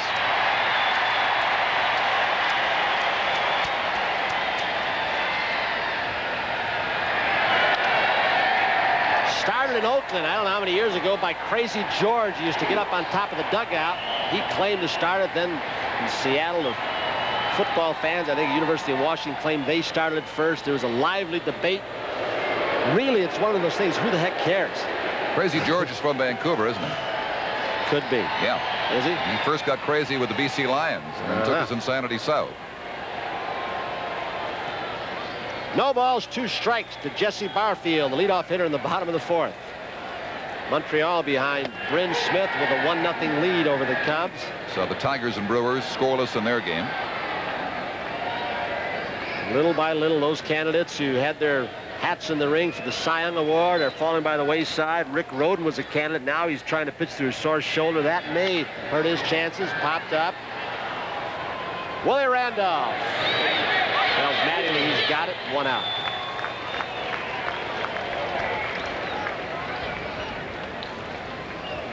With so many teams still not mathematically eliminated in the 4 divisional races, you've still got a lot of possible Cy Young Award candidates, but especially MVP candidates. And the month of September becomes so important. If you carry your team on its back, George Bell has most of this season, you end up winning it. Rick Leach pinch hitting for Juan Beniquez. Juan hitting a double play in the 1st. That was the Jays' 3-run first inning. Since then, Hudson has shut them down. Little soft liner right at Randolph. 2 down. There are a ton of players, as you can see. The Yankees have about 35. See the lineups, and the manager will use that MasterCard, usually delegated perhaps to a John McLaren as they make substitution, cross it out. Many managers carry a little lineup card in their back pocket so they know who's available, especially at this time of the year. Roberto Kelly goes back a few strides. So Charles Hudson now has got a good string of Blue Jays set down going as he has another 3-up, 3-down inning. That's 2 consecutively. We'll go to the 5th. The Yankees with a 1-run lead. You're watching the bats. Blue Jays baseball on CTV. Well, the home of the Blue Nose loves the Blue Jays. Halifax, Nova Scotia. Blue Nose, is that the famous boat? The boat on every dime in your pocket. Canadian dime. Let's see, PEI, Prince Edward Island, just off the coast of Nova Scotia. Larry and Posty with an outstanding radio show. I've told him to get you on. You'd be a stimulating guest with all the sports you do. What show is that? They called you. Of course, it's for nothing. It's a freebie. I do a lot of those. Just like this afternoon. 4-3 Yankees. Came up with 3 runs on 3 base hits in the 4th. Similar to what the Blue Jays did in the 1st. 3 runs on 3 base hits. The Yankees also got a home run in the 2nd from Ward. Kelly is struck out and grounded out. Nunez in relief of Cerruti. I got Paul Beeston of the Blue Jays on a talk show in New York, and now he's going on the circuit, I think. He's making appearances. Constantly in demand. Well, what do you think about the World Series in Canada? Pretty close call, 241 to 211. 241 optimists. Yeah. Long way to go. No ball, 2 strike count. Kelly gets a base hit to left field. He's got blazing speed. The second baseman, number 30, Willie Randolph. Whereas Meacham tried to steal, and Charlie Moore threw him out.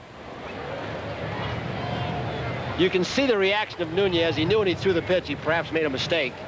Got the ball upstairs, and he didn't finish the hitter off, and he had him no balls, 2 strikes. Charlie Moore mentioning to Nunez, give me a chance. Vary your rhythm. Step off if you want. Maybe make a couple throws over, but above all else, let's focus on Randolph, who's a good first ball fastball hitter. Oh, he just missed. Moore thought that Larry Barnett missed the call. He held it there for a while. Now the Orioles coming in for our next telecast Wednesday on CTV, 7:30 Eastern time. Check for the time in your area. Nunez does not have a great first batter efficiency mark. He's retired 17 of 32 now that he has faced. That's the first batter because Kelly was up and didn't get finished back in the 4th inning. Then he settles down after that. He could be a little shaky in the beginning, but he can get into a groove and really pitch well.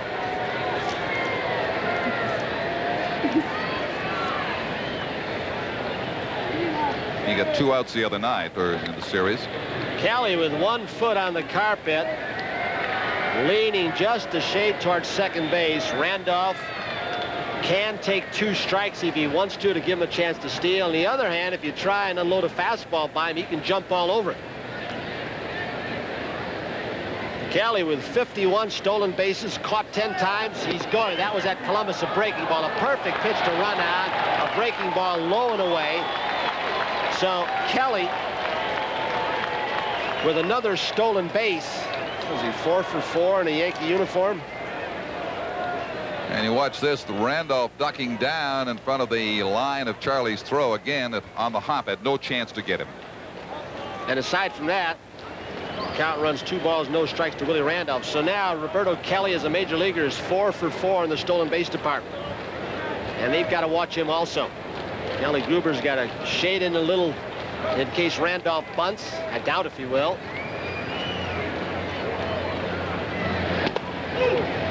Three 3-0.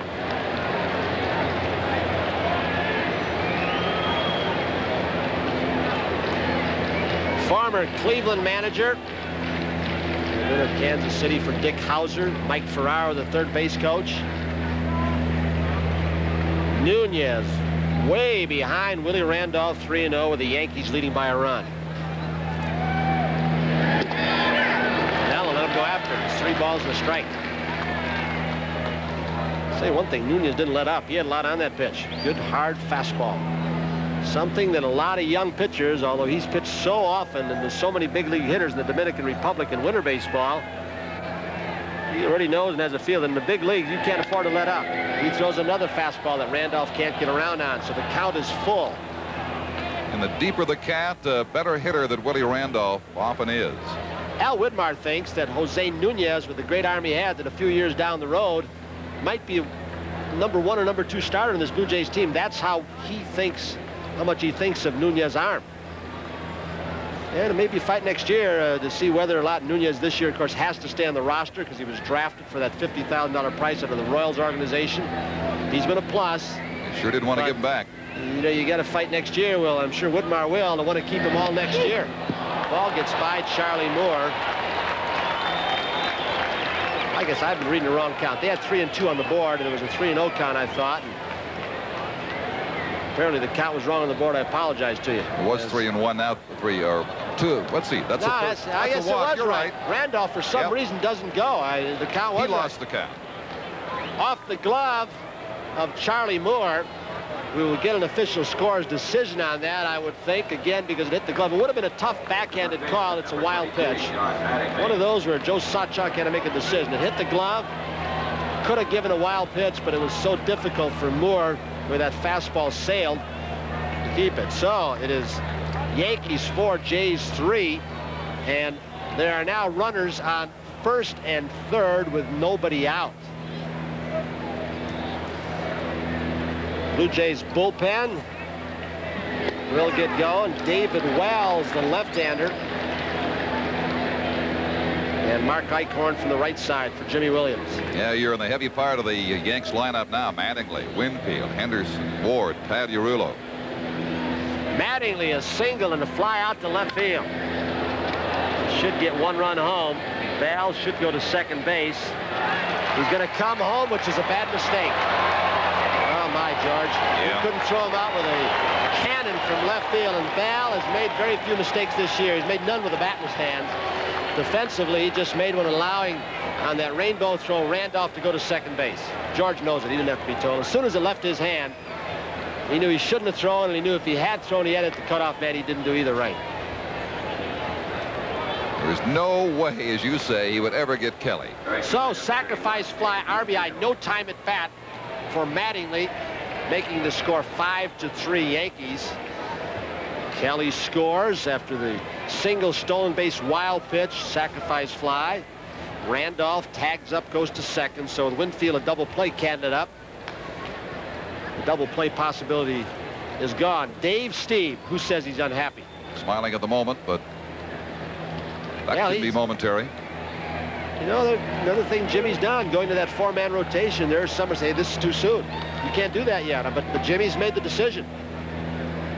And again, he did it with Barfield when he didn't start him for 3 or 4 games, and Jesse came back a little bit mad. Jesse still feels he hopes he's not in a platoon situation, but you know, if that's what Jimmy Williams thinks is going to win ball games, that's what he's going to do. A good breaking ball from Nunez to get ahead of Winfield. It's not all that uncommon, is it, the pennant race, for a manager to go to his top 4 pitchers and rotate them if they can withstand losing a day's rest? Well, you know, early in September and at the end of October, you had a few off days, you could get away with it. Now it gets to the point where you start playing almost every day, and it's a move that some people say this late in the season you shouldn't try because the pitching staff may be worn down.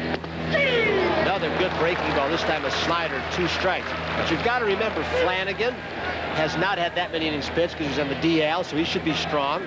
Cerruti has been in the starting rotation and relief, so he doesn't have a big inning buildup. Jimmy Key, leading the league in ERA, has had that shoulder tenderness. Clancy's a horse. I mean, he's so darn strong that you can get away with it with him too, I think. So I think all those things went into the consideration of Al Widmar and Jimmy Williams when they decided. Missed to the breaking ball. 1 ball, 2 strikes. You mentioned the days off, and that is an important factor. Just 1 for the Blue Jays, and it comes on October the 1st, just with 4 days to go in the season. And heaven help them if there's a rain problem. And, you know, I mean, this is not written in stone. I mean, there could be, you know, if somebody falls by the wayside, has a couple bad outings, you can see a Dave Steve pop right back in. Milwaukee, Detroit scoreless. The runner going. Winfield with Randolph trying to sneak down to third on Jose Nunez, and Charlie Moore cuts him down at third. A tough throw over the head of a 6'5" right-handed hitter, Dave Winfield. Gruber with a good slap tag, and Rocky Rowe with a call. You can accuse Charlie of a couple of shaky throws today, but you also must give him credit for 2 great ones. This was one right here. So that throw by Charlie Moore and the tag by Gruber perhaps gets George Bell off the hook, which is what a good team does when they're on a roll and playing well. You make a mistake, the pitcher gets you out of the hole, or a throw by Moore in this case. Breaking ball, somehow Winfield got a piece and stayed alive. 2-2, 2 down, 5-3 Yankees. Dave Winfield does this almost as much as Tony Oliva used to when he was that great hitter for the Minnesota Twins. There were bats always out in the field with him. Or Cliff Johnson with the Jays. Heathcliff. With javelin throwers, hammer throwers. Winfield grounded out in the first, and he had a home run in the fourth for Dave Winfield. It was home run number 25, RBI number 91. 2 outs, 2-2 count. We're in the 5th. He just threw Winfield away with a moving fastball right down the middle, but just a little too much on it. So Nunez gave up a run, a single, stolen base, wild pitch, sacrifice fly. Matty will go to the bottom of the 5th.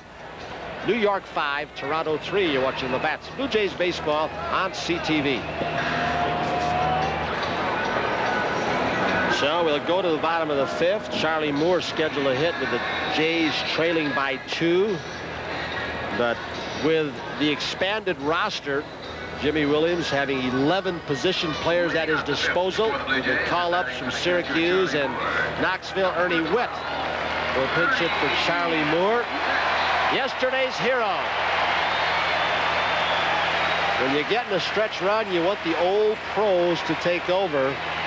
Ernie Witt had a big hand in the first 2 games in this Yankee series. Boy, yesterday, 2 home runs, 6 RBIs.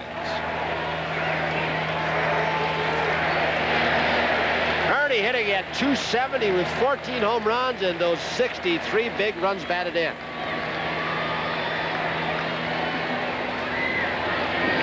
Hudson, ball 1. You think Lou wishes he'd started Charlie Hudson? He's been tough. Trout's caused them all the grief today. Lou has had a beaten-up team, as you indicated, and tired arms on the pitching staff. Too high from Hudson. 2 balls, no strikes.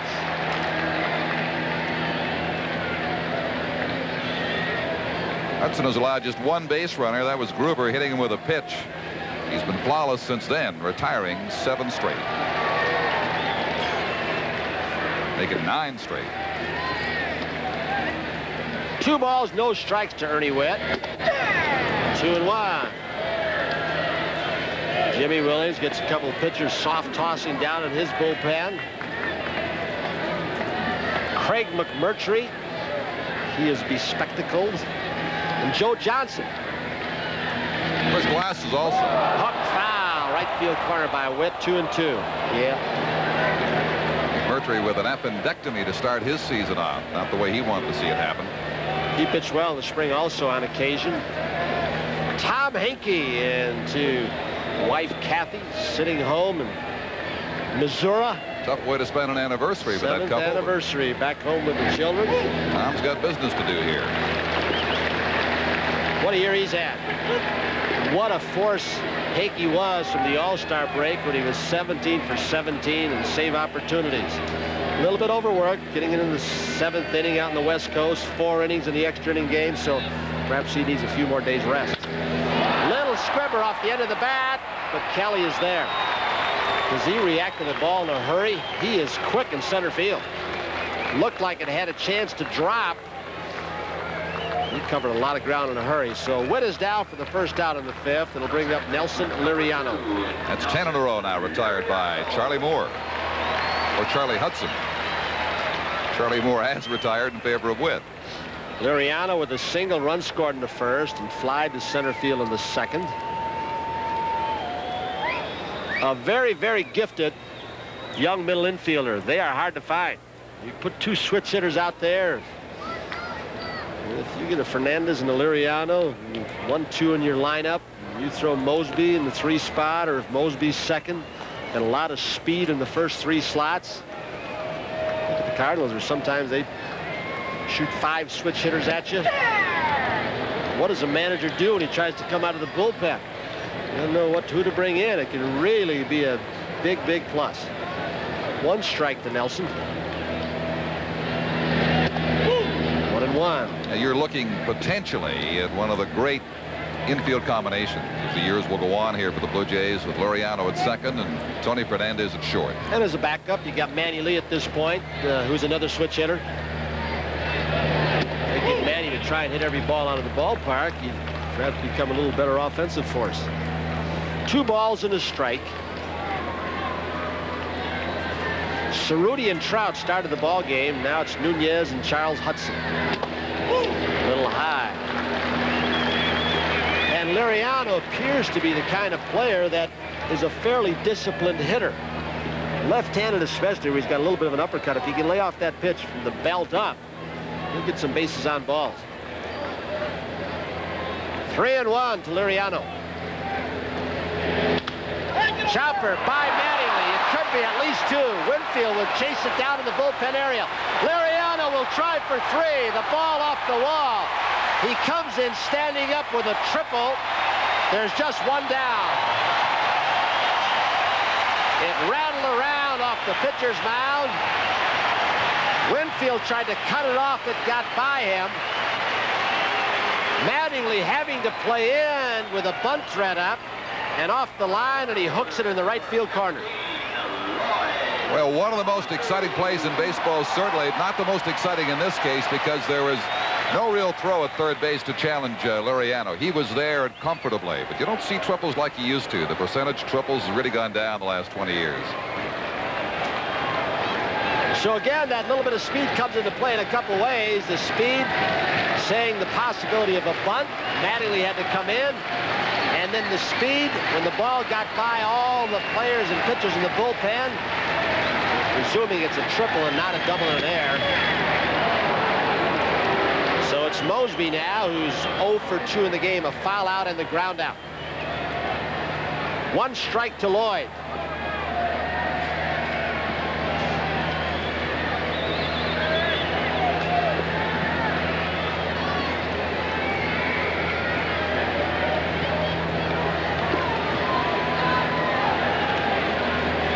On Mattingly cheating in this 1-out situation, a little bit toward home plate. Anything hit hard, even though they've got a 2-run pad so far in this game, they may come home. Mattingly with that great throwing arm. We've already seen him this season in the first and second bunt throw a runner out third base. He's an outstanding defensive player. The 2 best first basemen of the game right in New York City, Hernandez and Mattingly.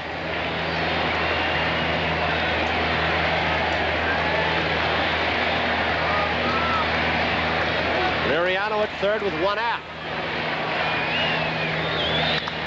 Base hit. Liriano will score, making it 5-4. RBI Mosby. His 84th of the year.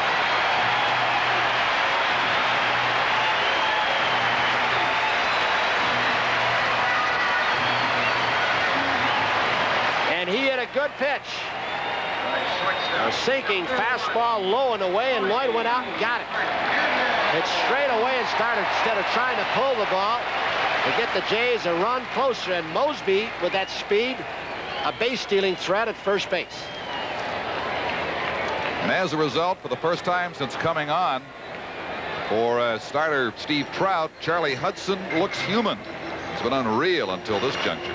Lloyd has stolen 29, been caught 7 times.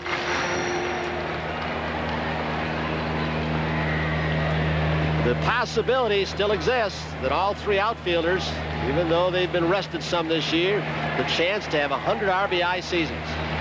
When did you see that last? Hernandez with 1 out. Mosby on first.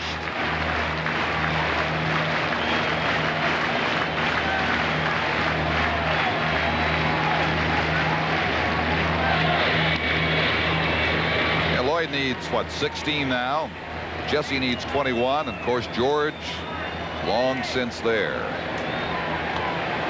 This is the 142nd game of the year, so Jesse would have to get hotter than Lloyd. But he's more than capable of getting those RBIs for 100. What a difference a year makes, Tony. At this stage last year, the Blue Jays were 10 games off the pace. Today, they lead by 1.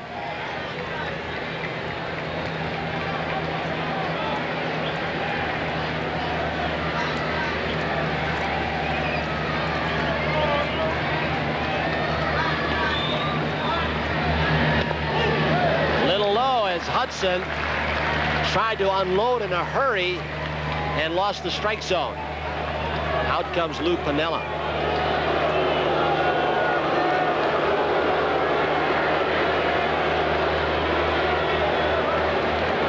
I believe Fernandez may have requested time, or did he? And I don't think Larry Barnett gave it to him. Yeah, Larry Barnett shaking his head. Yes, no, he didn't give it to him. He requested, and the umpire does not have to give it to him. There have been too many times in the last couple of years where pitchers are about in the middle of their delivery where they start and the umpire gives the requested time, and guys hold on to the ball, they catch their cleats. Here's what happened. Jimmy Williams here in the dugout was yelling time to Tony. Step out. And that's why Tony put his hand up. He was going to call time. He didn't. And they allowed the pitch to stand. Tony did. He raised his hand, but... Oh, yes, he raised his hand, but he was not acknowledged. Barnett's still got to give it to him. They even say now, even if you try and feign like you got something in your eye, we don't care. We're not going to get a pitcher hurt. I'm with them. Saved their ball, misses again. We'll show you that first pitch to Fernandez. Watch his left hand. Larry Barnett was shaking his head in the affirmative as if to say, we're going to give it to you, but he didn't, and Tony had to jump back in. Sure did. But anyway, the count is 2 balls and no strikes with 1 out. Rocky Rowe at third, Tim Sheeta at second, Greg Kosk at first, and Larry Barnett behind the plate. This time of the year, they break up some umpiring crews, and in the heat of pennant races, they try and get different crews. Sometimes, as the supervisors and umpires rate them, or the ratings that managers and general managers give, they may try and get better umpiring crews, more experience, the games that are more meaningful at this time of the year. It could be trouble if fair. There goes. Ooh. Just slice foul. Couple of feet. 2 balls and a strike. Ricky Henderson looked like he was going to have a play, and then the ball kept slicing away. And if he can't get to it, nobody can. Yeah, we saw that game years ago where Earl Weaver, with cement blocks on that mound, pulled his team off the field. Forfeited the ball game. Some said he had cement blocks for a head, the height of a pennant race doing that. 2-1, 1 out, 1 on. Jays trail by a run.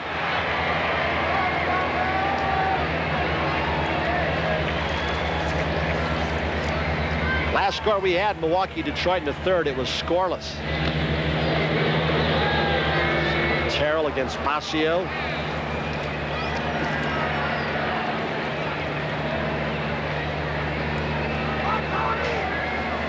Milwaukee can score runs. Something Detroit. Last of the Tigers 11-2 last night. A long at bat for Fernandez. It's still only 2 balls and a strike. Lloyd with about a 6-inch bigger lead. Just the toe. Now he pulls back a little bit. He's not going. The force is removed. He's got to tag if he does. Double play. Who does it better than Mattingly? Unless it's Keith Hernandez.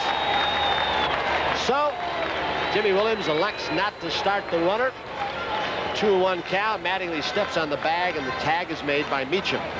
But the Jays come up with a run on a triple by Liriano, an RBI by Mosby to get a run closer.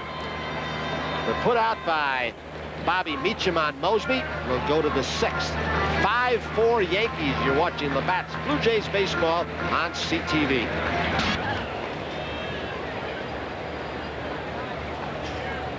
Jose Nunez, relief of Cerruti, sees the Yankee lead cut by a run.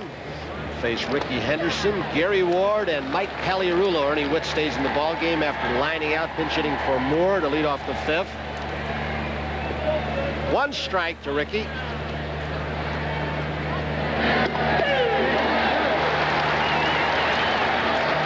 sharp breaking ball from Nunez to jump way ahead.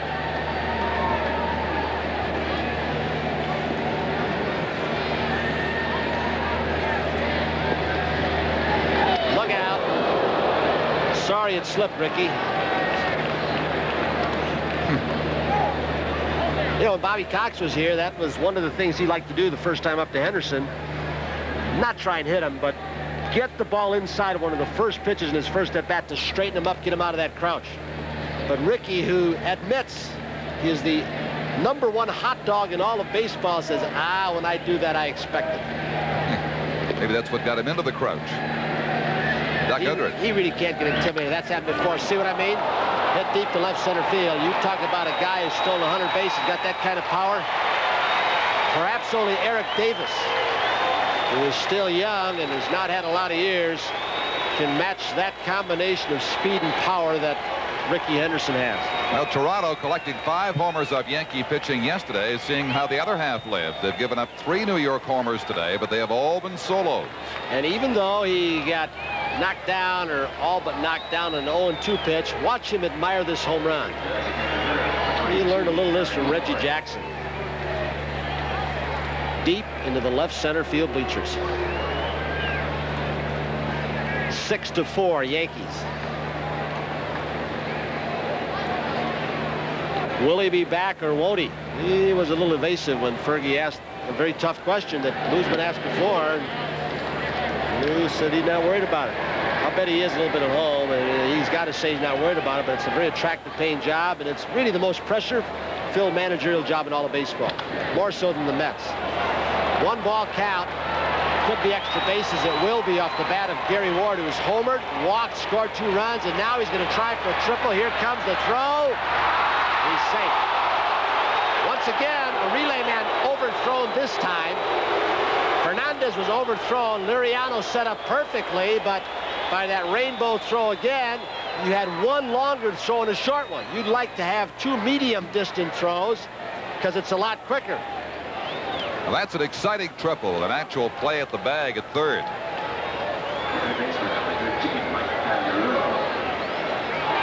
Bell and Mosby chasing it down.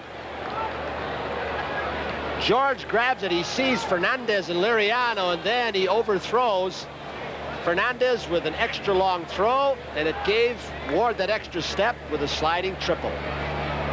Jimmy Williams out now as David Wells, the left-hander, comes on to relieve Nunez. Paliarulo, the scheduled hitter, with 1 run home in this 6-4 ball game, and the Yankees threatening again. So triple chases Nunez. Nunez showed signs of brilliance again, where he just blew Dave Winfield away. Struck him out to end the 5th, and then he knocked Henderson down an 0-2 pitch, brushed him back, nothing else.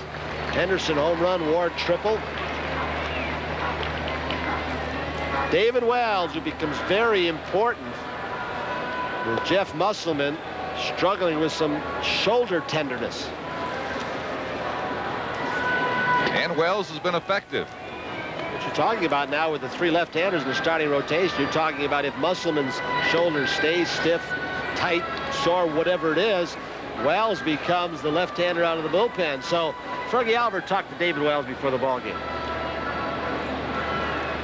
Left-hander David Wells, what's been the difference for you? You were up with the Blue Jays earlier. They sent you back to Syracuse. Now you're back again, and you've won 2 ball games and lost 1. Well, the difference is being in relief and coming into a tie ball game and then pitching an inning or maybe 2/3 and then come back in the dugout and get runs. Your team doing that, so you know I like the relief role a lot better than I did starting when I was up earlier, because you know I would have to save myself for later innings, and I was just wasn't really used to that in relief, because I just go out there and just throw the ball as hard as I could. You've been used 6 times now. And are you surprised that Jimmy Williams has used you that much? Yeah, I am. I just came up to expect to maybe get in 1 or 2 ball games, not as many as I have now. So, I'm happy with being here, and it proves to them that, I can pitch in a situation, and I've done it a couple times, like Dwayne Ward, and, so I'm just very happy. 2 balls, no strikes to Mike Paliarulo with the infield in for Toronto. Nobody out. 2-0 count on Pags. Tigers take a 1-0 lead over the Brewers in the 4th. Montreal falls behind 2-1. The Cubs at the 5th. Lloyd's coming in. He better come hard. The infield, and it's tough. It bounces. The run will score. It's 7-4. Lloyd froze, may have taken a step back, and really with the infield in, it's a shortstop's ball normally, but you pull the infield in, not only do more ground balls sneak through on the turf, but you're vulnerable to the little looper. And Lloyd couldn't get there in time after he froze, and Tony couldn't get there because he was playing in. And I don't know if we can notice it here on this side of the ballpark, but they almost had a play on Pagliarulo, who was hung up between first and second. But unfortunately for Laureano right here, there was nobody over at first base. Fielder was in toward the mound. New York 7, Toronto 4. Rick Cerrone. Will he be bunting? There goes the runner. Pagliarulo fouled off. Boy, Lupinell is managing very aggressively. He has started runners all day long. Henderson a couple of times. Well, he's hit better. Run, straight steal. Now Cerrone a double play possibility. He starts Pagliarulo, who's not known for Vince Coleman type speed. Not really. 1 strike, nobody out. Pitch out. He's not known for Gary Coleman type speed. 1-1.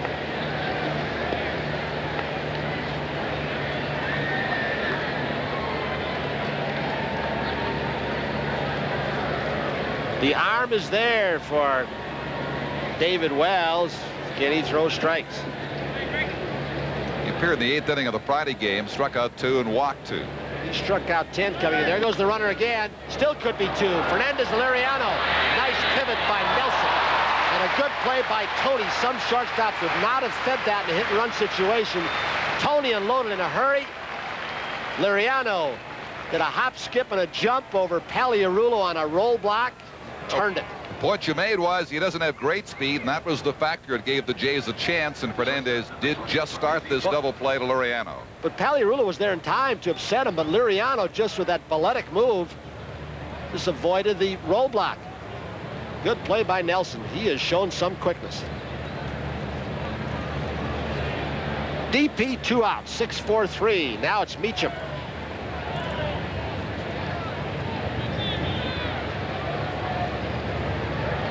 Meacham with a big base hit to this point. 2 men out after Henderson and Ward. Still 2nd and 3rd. Meacham singles to left field for 2 RBIs. Ball 1. 1-1. The Labatt's player of the game for New York will receive the Hitachi DA400 compact disc player. Hitachi's complete line of CDs features advanced digital audio technology and the most comprehensive 3-year warranty available. Hitachi, science for the senses. As well, an amateur baseball team will be the guest of the player of the game and Hitachi at a future game. 2-1 now to Meacham, who has played around with switch hitting. Given up on it, started again. Now I believe he's only hitting right-handed. Fouled out of play.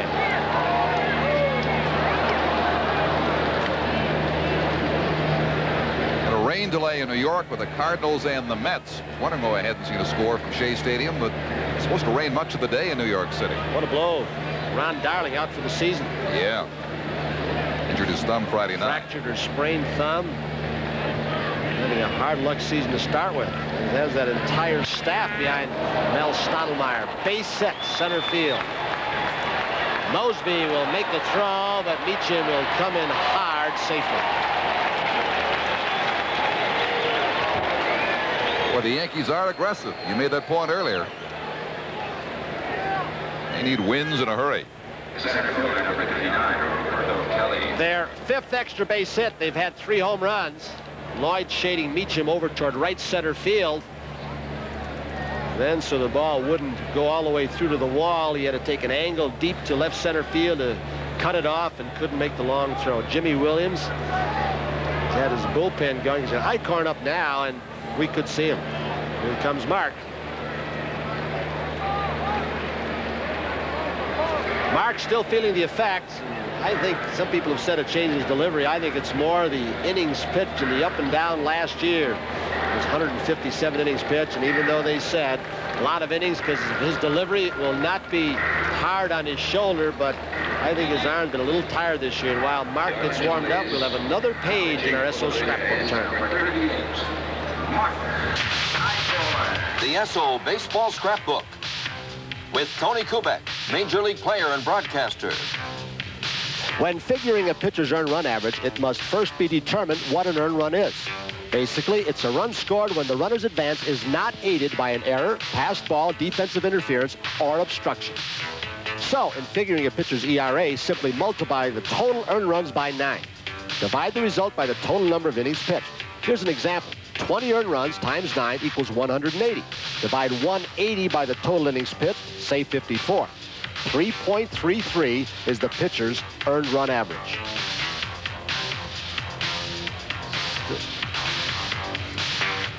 That looks like one of those skill testing questions they give you when you win a contest. You don't get the prize until you multiply by 10, divide by 3, subtract 4, and every time I try and do it, I still have to read about it and go point by point to get it done. I'm sure you do, yeah. So Mark Eichhorn comes on, who off and on has shown traces of his brilliant year last year, but not consistently enough. Giving up 14 home runs, again out of the bullpen. A lot of innings pitched, 117 as you see. Look at the base on balls. Those numbers were so different last year, more than a strikeout per inning, hardly any base on balls, very few home runs. Combination of last year's inning build-up, perhaps a little change in delivery, maybe more so hitters seeing his delivery this year and the word getting around and adjusting, swinging at more strikes instead of balls. Roberto Kelly, the kid, I haven't seen too many deliveries like this in the minor leagues. New York 7, Toronto 4. We're in the 6th with 2 outs. Yankees with 11 base hits, Jays with 5.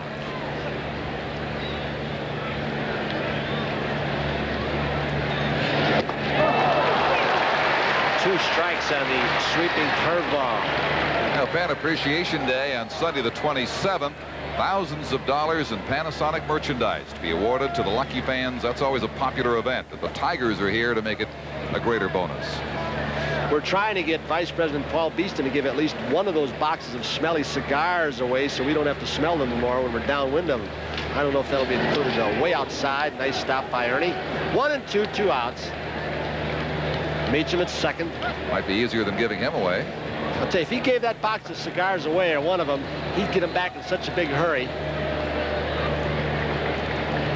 Detroit 1, Milwaukee nothing in the 5th. Minnesota beating Cleveland 3-2 in the 7th.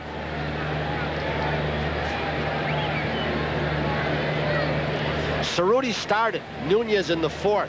Wells in the 6th. Now Eichhorn. He got a breaking ball inside, but he got away with it.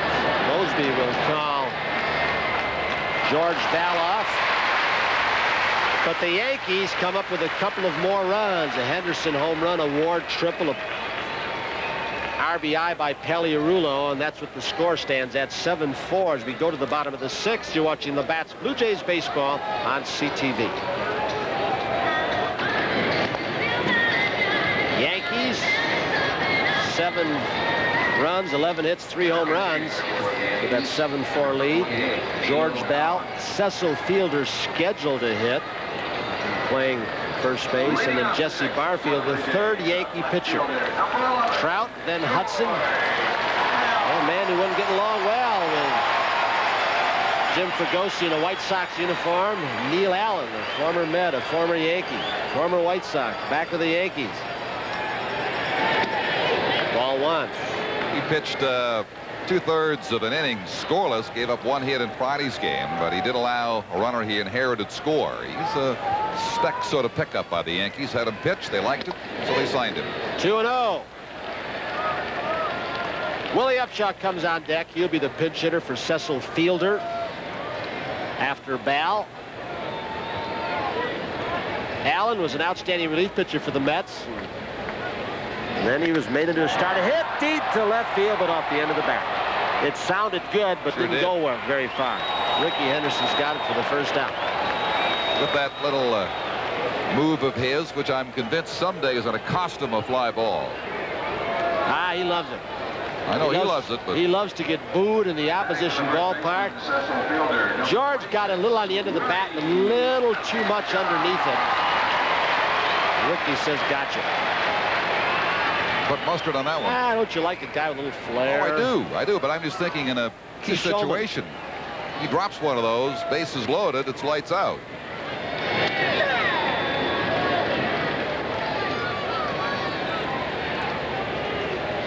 Fielder had a double for 2 RBIs in the first, then he struck out in the third. 2 strikes to Willie Upshaw.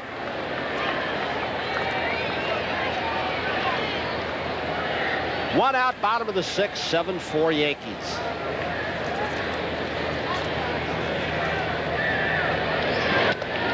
Too far outside. Neil Allen's always had a pretty good breaking ball and a fastball that's pretty crisp, but they say it is straight. Here's the starter. He's trying to mix in a few more change-ups. Relief, he may just go fastball curve. That was a little change-up. He turned it over and just caught the outer edge. So Willie couldn't get the bat off his shoulder. 2 down. The Jays had pretty good success with Allen when he was with the White Sox, but today he's got their number so far with the first 2 hitters. So Larry Barnett, 2 strike counts. Tell Willie Upshaw too close to take. Barnett punches him out. Now it's Jesse Barfield. He's walked and popped out.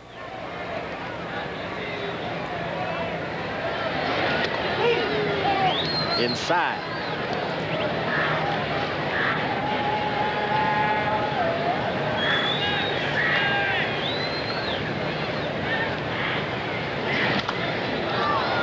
Out of play.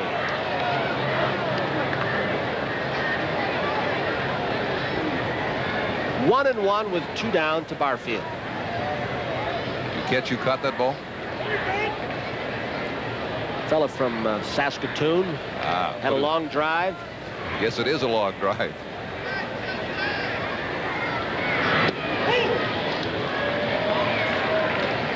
Two balls and a strike to Jesse Barfield. 7 pitchers used in this game, 4 by the Jays.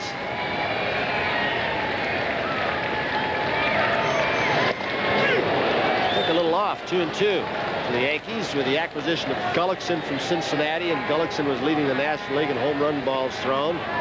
Gave him a good first outing. Planning for next year with him. They got Hudson. Maybe a starter. They got Trout. Now they get Allen, so they're starting to do things for next year. Paliarulo to Mattingly. A 3-up, 3-down inning for Neil Allen. We'll go to the 7th here at Exhibition Stadium, with the Toronto Blue Jays trailing the New York Yankees by 3 runs. Don Chevrier will be back. You're watching the Bats. Blue Jays baseball on CTV. 33-year-old Willie Randolph, a 12-year Yankee veteran, acquired way back when from the Pittsburgh Pirates. Starts it off for the Yankees, then Mattingly and Winfield. Trouble potentially from all 3 as Willie Upshaw stays in the game to play first base for the Blue Jays, who trailed the Yankees 7-4. They just can't get it going, at least not since that first inning when they struck for 3 of their 4 runs. You think Willie and the Gator Ron Guidry couldn't write a book about what they've seen in New York? Oh, I guess. Long tenure. Groover over to his left, couldn't get back to the line. That's going to be a double for Randolph. So Willie gets his first hit in 3 at-bats, along with a walk today. You don't like to see your bullpen banged around like this under any conditions. Not when the race is this close. And again, at the All-Star game, the bullpen looked like it was very tired. It recovered a lot. And it may be getting tired and wearing down again. Of course, most teams are in that same boat. I mean, when you play 162, little nagging injuries crop up. Tiredness crops up. Doesn't get any better, does it, with Mattingly standing in there. Then Winfield. And they're going to put him on to pitch to Winfield.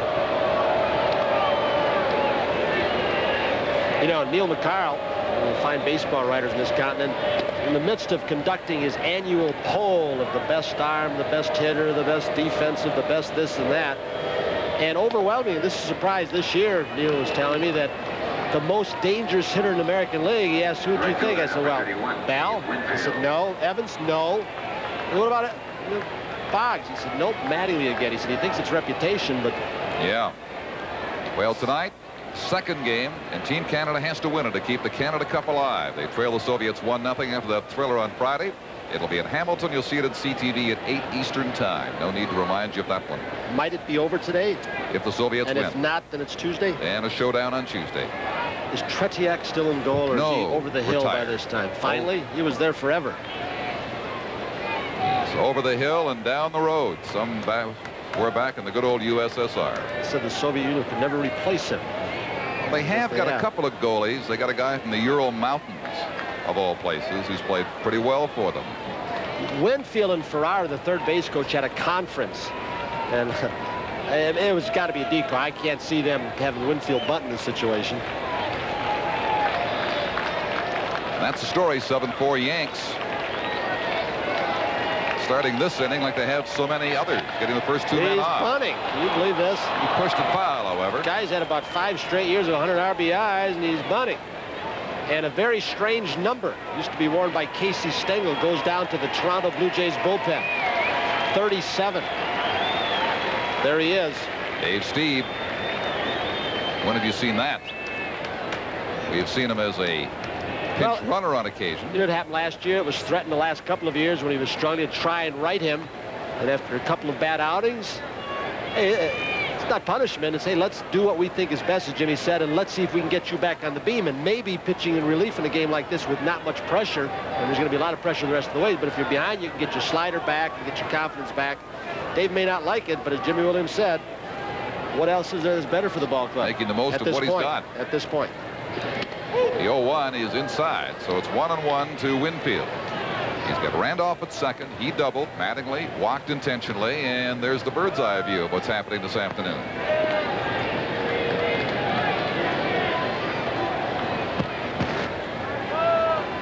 Birds are smart enough to get a good position right on the screen behind home plate.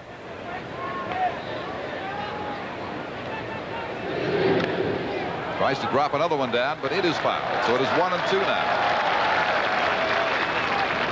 So the Yankees, forgetting the individual aspect of the game, which they have so often concentrated on in the past, are playing team baseball now, and it's winning for them here this afternoon. As you say, Lou Piniella doing it very aggressively.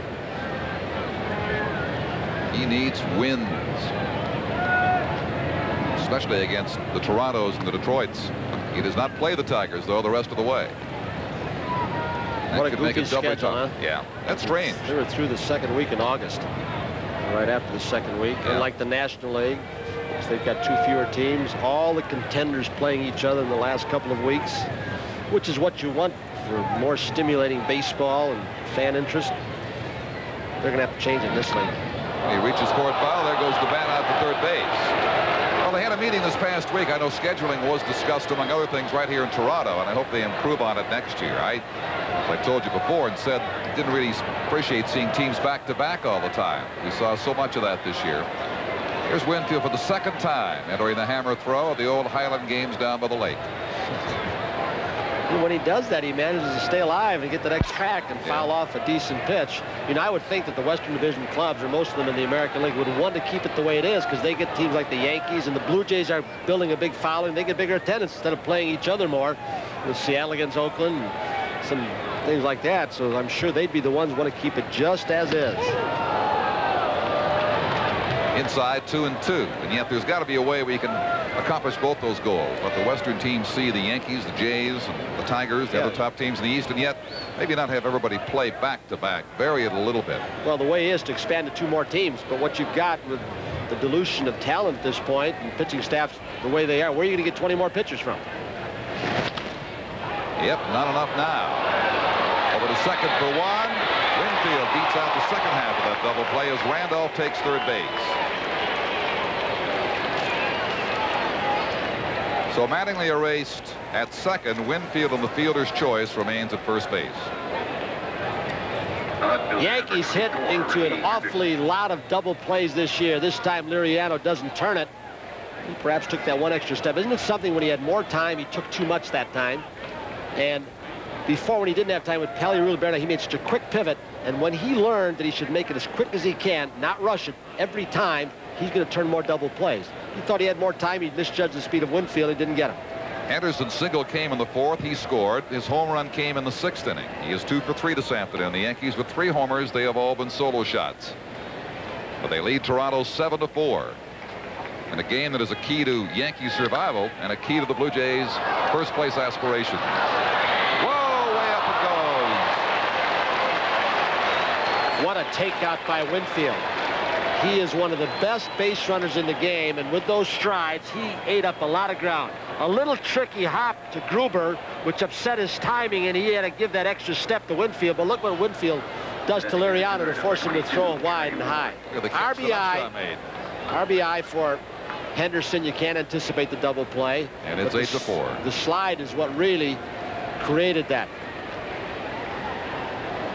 I don't know of any player, and that's why I always wonder how George Steinbrenner, for all those years, could have knocked David Winfield. I don't know anybody that plays harder than Dave does.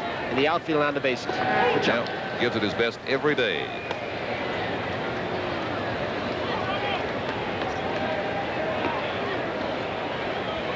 Gary Ward has had a productive afternoon. He can single and double here. That's the easy part. He can hit for the cycle. He's done the tough part, the triple and homer. He has also walked. He scored 3 of the Yankees' 8 runs. Well, I could bet the odds are very high that Henderson is going.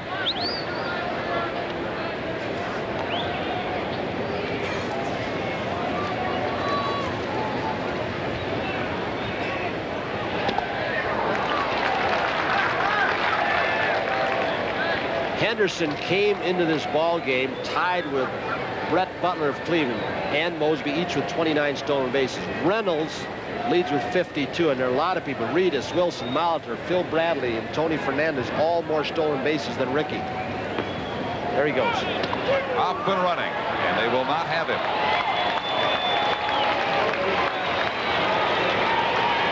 So Ricky gets his 2nd stolen base. You're seeing what kind of offensive force and how much he means to this offense. Even hitting 5th. He's now been on base 3 times. Got a home run, a couple stolen bases. Fielder's choice with his speed. They couldn't turn a double play. Now he's got another stolen base in scoring position. Call that a decent day's work. Oh. Perhaps it was Billy Martin who first said of Ricky Henderson, he's the most devastating leadoff hitter in the history of the game, and I don't think there's any question. A guy who can steal like he has and still hit you all those home runs and drive in runs. When he plays, and some say when he feels like playing. Yes. Eichhorn's 1-2 offering. Leans back from that. It is 2-2 now.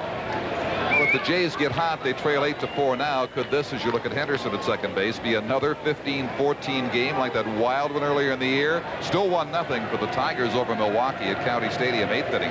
In the other game, Minnesota had a Cleveland 3-2. Did he go around? No. First base umpire, Greg Kosk. Ernie immediately reacted. One of the appeal play at first base, Chicago. Manager. And that is postponed now. They have scrubbed that big game in New York. Who will be the manager for the Chicago Cubs? I thought he went too far on this. I don't know. That play is called so many different ways. The barrel of the bat broke the plane, the hitting plane, so you would think it was a strike. Doesn't matter now. It strikes out anyway. But the Yankees come up with another run. And they lead the Blue Jays 8-4. 7th inning stretch in Toronto on Labatt's Blue Jays baseball on CTV. The Yankees lead Toronto 8-4. 7th inning at Exhibition Stadium. Getting late for the Blue Jays. At the bottom third of their lineup here. Leach, Gruber, and Witt, the scheduled hitters, off on the left side. But Mononix in the on-deck circle is going to hit for Kelly Gruber. And remain to play third base likely.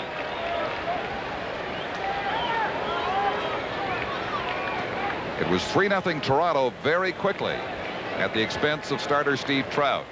And Charlie Hudson came on, did a magnificent job of shutting down the Jays while the Yankee bats slowly but very effectively went to work. And they've turned this one around. Neil Allen retired the side in his only inning, the 6th. You know, if you're in the position of the Yankees, you've got one thought in mind, and they haven't done it all year long, which is, hey, maybe we can, or our only hope is to run off 8, 9, or 10 in a row. And this has been a silly season of streaks, which started with Milwaukee with those 13 in a row. Jays had a losing streak. They had a winning streak. It's happened with Baltimore. More so in the American League with this scheduling than in the National League. But that's what they're hoping for. He's got 2 teams to climb over. When they play each other 7 times, you can't really gain a whole lot. If somebody wins all 7, you don't gain any ground there. And if they sort of saw it off back and forth, you get a new leader every day. But today, the Jays begin with a 1-game advantage over the Tigers. Strike 2 to lead 3-2. The Tigers leading Milwaukee 1-0.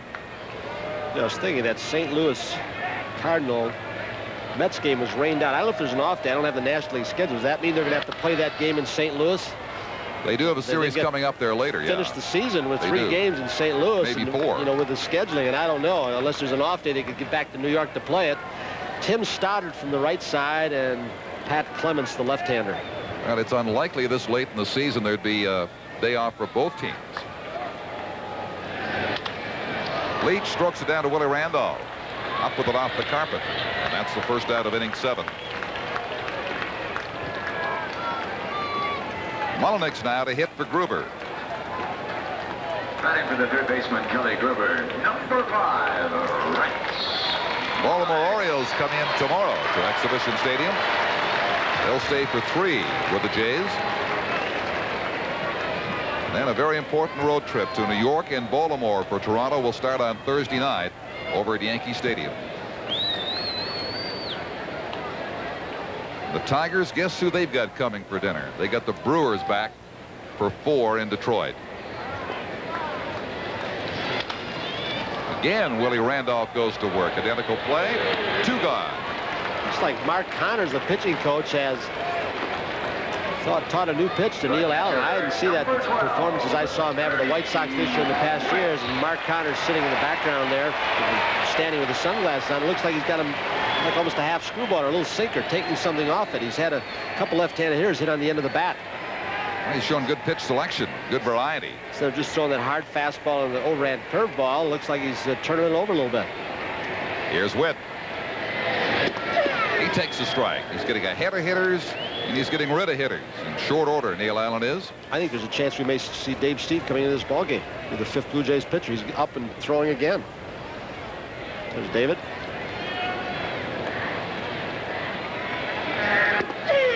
There's that curveball. Oh, he's always had wicked, a good isn't one. it? Yeah. Takes a right angle right out in front of you.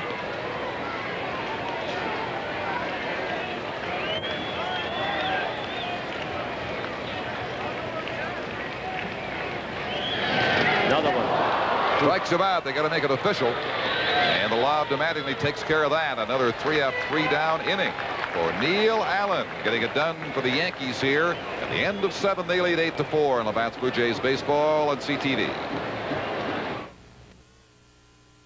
Out of the bullpen he comes. An unusual role for Dave Steve, but it is believed to be his for the rest of the season. And who knows, he could become an ace out of that bullpen for the Jays in the final 3 weeks. Had to be kind of heartwarming. When he left the bullpen, he got a nice round of applause, and as soon as he was announced put in the game, some people stood for him. They haven't quit on him. Some people have written, only Dave Steve knows, that he quit over the last couple of outings. Some of the players, Mullenix goes into 3rd now, Steve on the mound, but some players, those unknown sources quoted in these columns where this guy told me that he quit. Yeah. Shot. Bobble, but he gets back to Steve in time, covering the bag for the first out, getting Pagliarulo.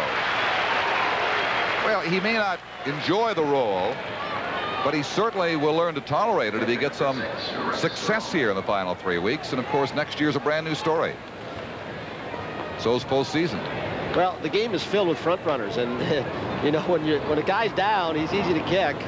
And like any other human being, you come out sometimes, maybe you're a little tired, maybe the wife is nagging you and you don't, whatever. And you don't produce, and all of a sudden you jump on your back. And Dave Steve's an easy target. I thought Wayne Parrish wrote a nice article about it. He covered a lot of different sides.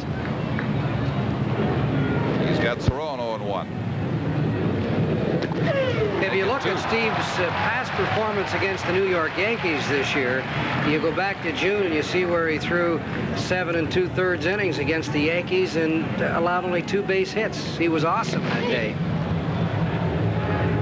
Fergie, there's no question that in that stretch when he was winning so big after, you know, kind of a so-so start, he showed traces of the Dave Steve a couple of years ago. Went back more to what they call a National League style pitcher, a power pitcher, fastball, slider, occasional change, instead of change up, slow curve, and using his fastball slider off that. He's pitching backwards. Cerrone pushes that near the seats and finds them. Well, when you consider what was expected of Dave coming into this year, very little. He has had a remarkable season. If it were to end right now, it would be a success for Dave Steve. But he goes on out of the bullpen. 45,312 today, the 4th largest this year, just a few hundred shy of yesterday. And for the series, 129,500 even to watch the Jays and the Yankees. A couple of years down the road with this competitive team of youngsters, you're going to see 3 million attendance here, and probably, I don't know if they can ever approach 4 million, but this is a big area to draw from. The size of the park may not allow that. Cerrone belts that into left field. So he's at first base with Wild, and they almost got him and got away. Well, Jesse Barfield from right field tried to back the play up. George's throw way out of line. It'll be an error on him in left field, so George has had a little scuffle out there today. Cerrone goes hard, makes a wide turn. George cuts it off. And then with Fernandez, the cutoff man, he missed him. Liriano on the bag. Willie stayed. He didn't trail the run. Now, there's a play where if there's a relay, Willie will trail it, but he couldn't do that in case there's a play at first base. So Georgie, another errant throw. Yeah, there's an actual error to go the previous mental error when he made a wild throw with no chance of getting the guy from third base. There's one of those. Second. It's one of those. If Jesse had reacted, it's unusual, but it's a thing for you kids to remember. You should come in from the outfield and back up those plays. It gives you an extra player. Jesse tried to, but the throw was so far off, he couldn't get to it either.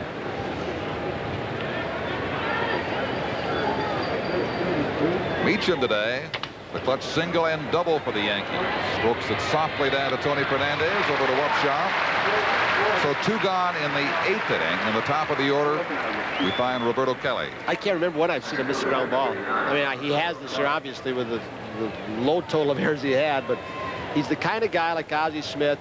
You say he never gets a bad hop. You see other infielders are always getting crazy hops. Well, he plays his hops. He makes sure that the rhythm is there and the timing.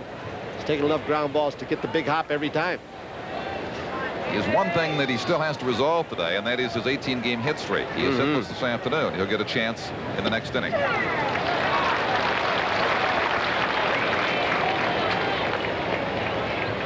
Steve got Pagliarulo to tap out, gave a base hit to Cerrone, and got Meacham the ground out to the shortstop in his first relief appearance of the season thus far. Kelly swinging 0-2. There's the good Dave Steve slider. Is it getting a little dark here to you? Yeah, clouding over a little bit more, getting late in the day. And bright sunshine has gone. Blue Jays batter will be on this weekend again. Next weekend on many of the CTV stations. So catch up on all the inside news of the Jays on the Batter Show. Just got a piece to stay alive at 0-2. Reminder again, Wednesday, CTV will have the Orioles and Blue Jays for you at 7:30 Eastern Time right here in Toronto. Looks like Mike Boddicker will go against Jimmy Key. A good pitching matchup there. 8-4 today. Yankees in command.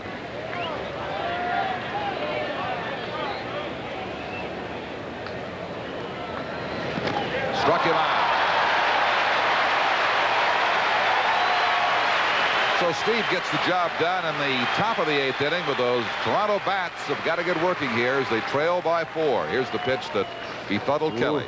What a slider. He threw a couple of good ones that inning. Dropped out of sight. You're watching Labatt's Blue Jays baseball on CTV. Don Chevrier with Tony Kubek and Fergie Alver back with you.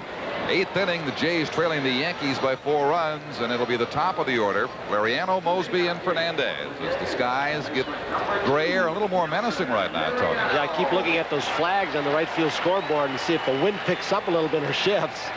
That may be what is blowing in, but so far they're pretty calm. Trying to catch some NFL scores on the board there. Did I see that Tampa Bay beat Atlanta 48-10 in Ray Perkins' first game? Ooh, I didn't notice it. And that rain, meantime, is reported all around this ballpark in the Toronto area, but mercifully has not hit here yet. Laureano with a 1-0 count has had a couple of hits today, and he scored twice. Facing Neil Allen, who's been nothing short of brilliant since coming on as the third Yankee pitcher. Blue Jays have had just 5 hits so far in this game. Hale off the handle. He fists it down to the second baseman Randolph. Laureano gone here in the 8th inning. There's another one of those off-speed pitches that's with a little sinking action that he's got the left-handers to ground to Willie Randolph. So perhaps Mark Connors has finally got Neil Allen to change speeds instead of being a 1-speed pitcher. Hard curve and hard fastball. Yeah, he's used that to get 3 of the last 4 outs from Randolph. There was a stretch a few years ago, as I recall. In fact, I think he was with the Cardinals when he had a pretty good changeup, and then I don't know if he just lost it or gave up on it. Mosby, base hit RBI in the 5th inning. And really, the Blue Jays have not been heard from since then. That was the 4th run he brought home, scored by Nelson Laureano. 8-4 for the Yanks on a 13-hit assault. The Jays have had but 5. And for a change, he's behind a hitter at 2-0 to Mosby. There's a strike, 2-1. Well, we'll look at the Labatt's player of the game prospects a little later on here. Laureano had a nice day. Couple of hits for the Jays.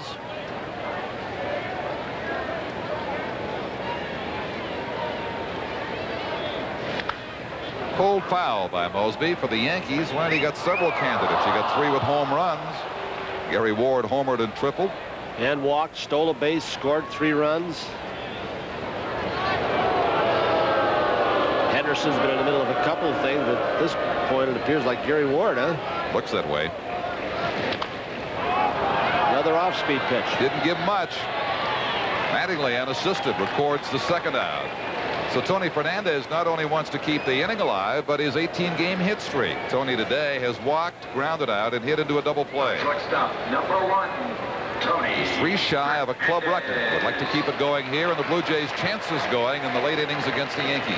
A big thing for this Toronto ball club down through the rest of September and early October is going to be to gain that killer instinct. Even the division-winning year, they struggle at the end. Doyle Alexander finished off the Yankees the second last game of the season. Last year, near the end, they struggled quite a bit. I think they're a little more seasoned. They know more about themselves and the league. They're more mature, obviously. They've got some more veterans on the bench. And you hope that, you're a Blue Jay fan, that they can, you know, today's an example. Got a 3-0 lead, and you say, hey, get Trout out of there early, let's polish them off, and the Yankees did come back. Well, they had a solo home run. Okay, that's only 1. They got another. Well, it's now 3-2, and then everything broke loose. 2 strikes to Fernandez, and he takes a 3rd. That could take care of the hitting streak as Tony goes 0 for the day. So Allen, a very impressive relief pitcher now, has retired 9 straight. And the White Sox may be wondering why they let this guy go. 8 complete on Labatt's Blue Jays baseball at CTV. Only it's sprinkling here yet. Just a pedestrian Le Mans start for the parking lot here among many people this afternoon as the top of the 9th inning finds the Yankees ahead 8-4. Dave Steve working for the Jays had a good 8th inning. Pitches here to Willie Randolph and starts him with a strike. Well, if Dave Steve was irritated by being put in the bullpen, he hasn't shown it the way he's thrown today. No. Thrown some good sliders. He's gone out to Randolph to go out to pitch a good sinker down low in the strike zone. He's doing his job. He is competitive enough to want to battle his way back into the starting rotation. Another good slider. You know that. 1 gone in the Yankee 9th. Yeah, people have questioned Dave's attitude his first few years here. I don't think that's been a question for him over the last couple of years. He's gotten along very well with his teammates. Overall, you're always going to have little disagreements. One thing they will never take away from him, that intense desire to be a good player. And right now, if this is an irritant by him going to the bullpen, I think it could serve a very good purpose, and perhaps that's why Jimmy Williams is doing it. as he's tried to do by resting Barfield, maybe giving him time to reflect, and Jesse's bounced back well after those days off. Well, Jimmy's saying, okay, now you reprove yourself. You prove to me that you deserve to be back in the starting rotation. Mattingly sprays that to Bell in left, but he's got room for the second out.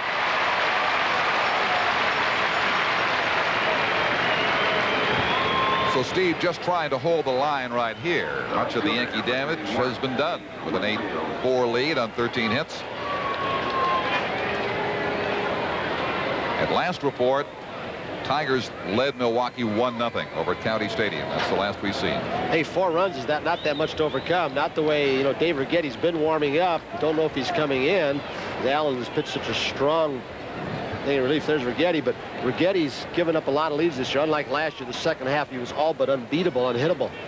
So he was worn out from last year's record-setting pace. And you get into the Yankee bullpen, you never know. The guy's coming up. Bell, Upshaw, Barfield scheduled. Who knows? Well, and he hasn't had many innings lately, unless Allen has tired and run the course. I wouldn't want to go away from him if I were Lou Piniella, but that could be the case. It's stopped by Mullenix. He guns him down. Well, Steve gets it done again. 3 up, 3 down, retiring 3 tough ones. Randolph, Mattingly, and Winfield. So the Jays, one more gasp coming on the Bats Blue Jays baseball at CTV. There's a few thunderclouds roar around Exhibition Stadium in the distance. The Blue Jays come to the 9th inning, trailing the Yankees by 4 runs. This one turned around and got away on them after a 3-0 start on the first. But they got some bats here to get back into it. Bell, Upshaw, and Barfield scheduled. Well, Neil Allen certainly hasn't shown any vulnerability, and sometimes his control leaves him, but not today. He's been coming out there and just throwing strikes with the hard breaking ball, with that changeup, the occasional fastball. He has faced the minimum and retired them in order in the 6th, 7th, and 8th innings. Let's see if George is up there. He didn't call it a strike, did he? Yeah, I think so. As he leaned back from it. Now Bell smashes that to left field for an inning opening single. His second hit today. Hope springs eternal down by the lake.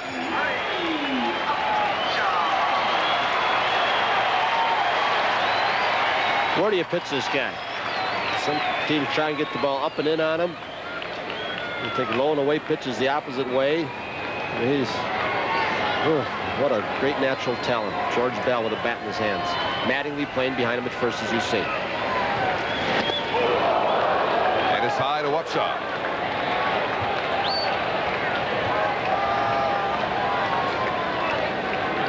Interesting to see if a little pressure is put on Neil Allen right now, if he can respond, get the necessary out to close this game. Some say that's been a problem for him in his recent career. There's a good solid strike, 1-1. It's a lot easier to pitch when you're 3 or 4 runs down, or you got a 4-run lead where you can be nice and easy. Get a few base runners, put a little pressure on, then you find out. Blue Jays may do that. We'll see.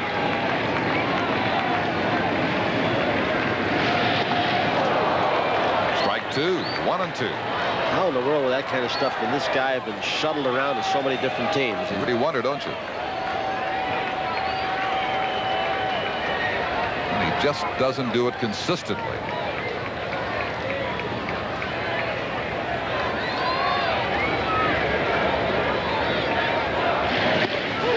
Shot takes high, 2-2.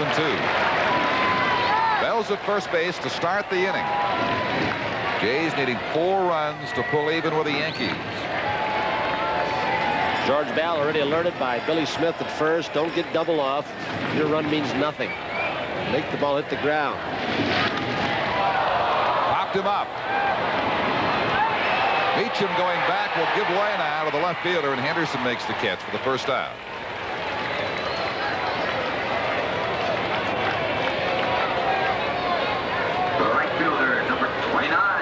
Jesse Barfield, 0 for 2 and a walk today.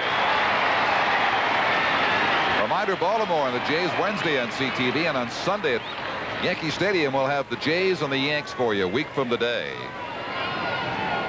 Looking forward to going to the zoo? Yeah, it's always fun up there. Once you're in there, getting to and from the ballpark isn't a lot of fun sometimes. Not my favorite neighborhood. 1-0. course, you're so familiar with the surroundings there. You breeze in and out like you used to do, own the place. Yeah, I used to. A lot of the single players just stay right up the hill. Grand Concourse. Oh, yeah, in the old days. Ballpark, yeah. Stop at the local deli. It's all a different story now. Blue Jays need a big hit right now to kind of shock Neil Allen. Maybe even force Rigetti into the ball game.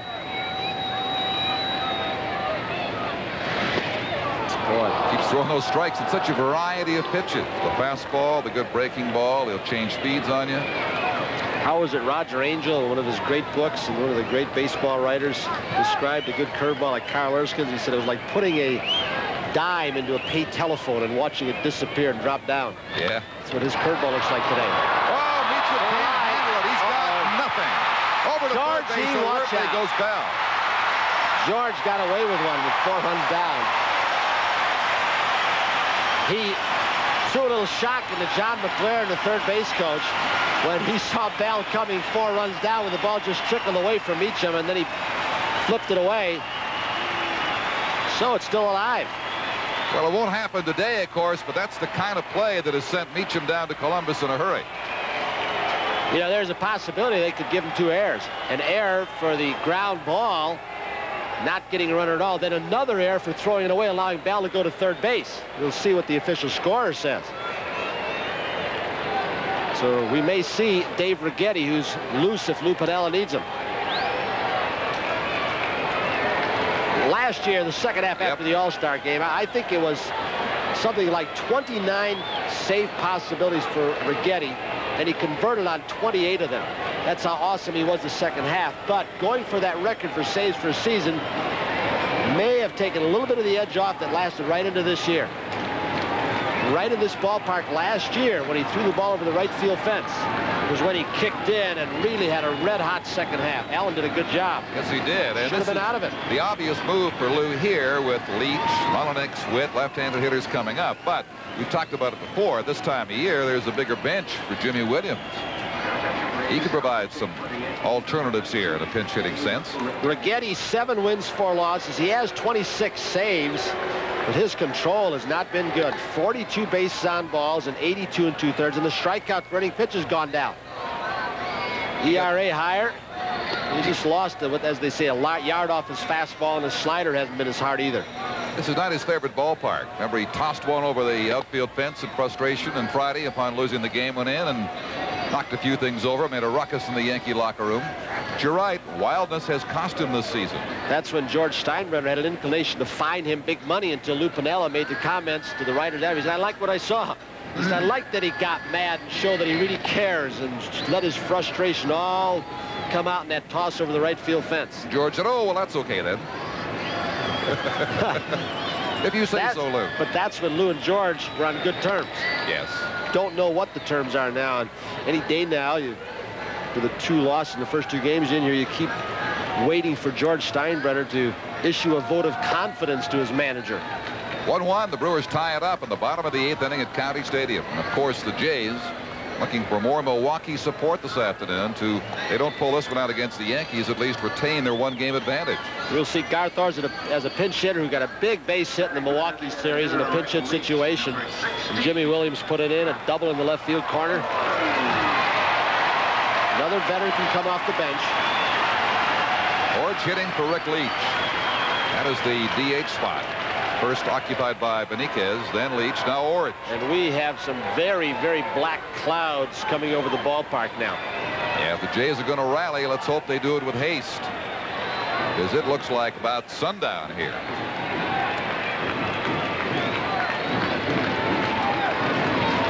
He loved to jump on the first pitch.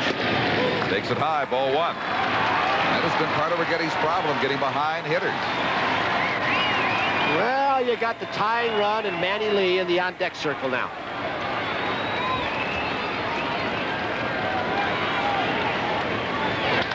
Orch down to Randolph. Oh. He made sure of that. Catches that on the fly. Good base running by Jesse. Billy Smith put in his head. Your run means nothing. And it's hard because he's saying, get a good jump to try and break up a double play, but don't get doubled off. And this is a hard judgment call for Barfield. If he short hops that ball, he can go 4-6-3. So Jesse did a nice piece of base running right there. So Manny Lee with 2 out represents the potential 7th run of this game for the Jays. They trail 8-4. Ernie Whitt on deck, but this is the last life for Toronto right here with Lee. Don't forget tonight, 8 o'clock Eastern Time, CTV brings you Showdown 2 of the Soviets and Team Canada from Hamilton. 8-4 here, 1-1 Tigers and Brewers in Milwaukee. And that is a first pitch strike to Manny Lee. He has not seen very much action since coming back from Syracuse. But Jimmy has got, albeit from the right side, a rusty hitter to face Righetti. Manny Lee 1 for 1 as a pinch hitter this year. 2 strikes to him as he fouls that offering off. Be interesting what happens with Manny Lee during the offseason. He, you know, with so many teams looking for a shortstop who can play every day. The Yankees may be one. The Houston Astros have tried a lot of people there since Dickie Thon left. He has some value. Sure, he'd be very attractive. I don't know if they're going to trade him or not. I mean, with Fernandez there, and he's nice to have as a backup guy. Boy, he's a pretty valuable commodity, Manny Lee. Switch hitting middle infielder. Just missed, 1-2.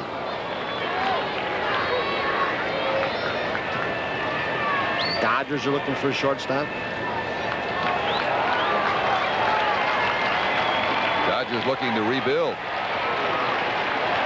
There's a crowd reacting to that 1-1 score we told you about, 8th inning at Milwaukee. Lee keeps it alive. Racing into left field. The 5th run is home, brought in by George Bell. Don't go away. The last 2 days' hero is coming up right now. He represents the tying run. Manny Lee keeps it alive. Now again, Williams makes the right move. He's got a lightly used little hitter coming in with not a great deal of power, but he punches it in.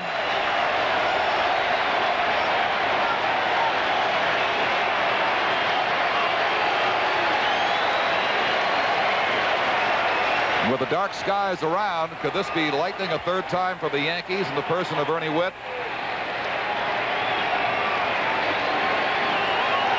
Righetti knows he's got a hot hitter to face to get out of this one. Whitt represents the tying run. And Jimmy knows, and I don't know if he's told Ernie, he's a veteran, he doesn't have to tell him, up until 2 strikes, we want you to get a fastball you can rip out of here. And that's on Ernie's mind. Strike 1.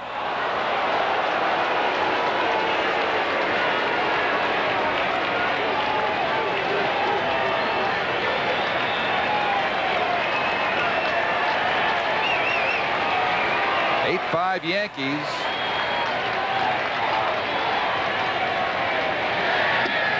Strike 2 to Whitt.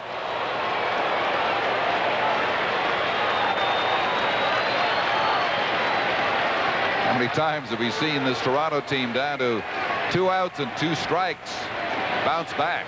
Jimmy Williams has used 19 players in this game. He wheels them around, doesn't he?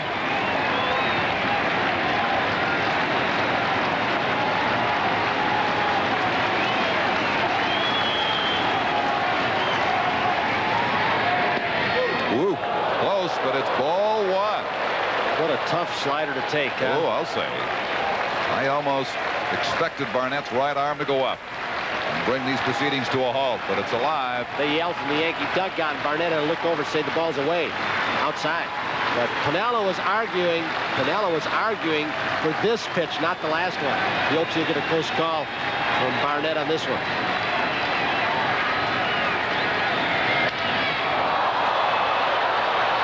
Up and out of play.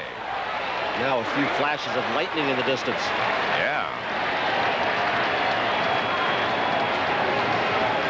Well, if Bernie gets into one, it would certainly light up the balance of this crowd, which is now sparse by comparison to the 45,000 plus who came in. The Jays go over the 2.4 million mark in attendance today. But the diehards hang in, hoping.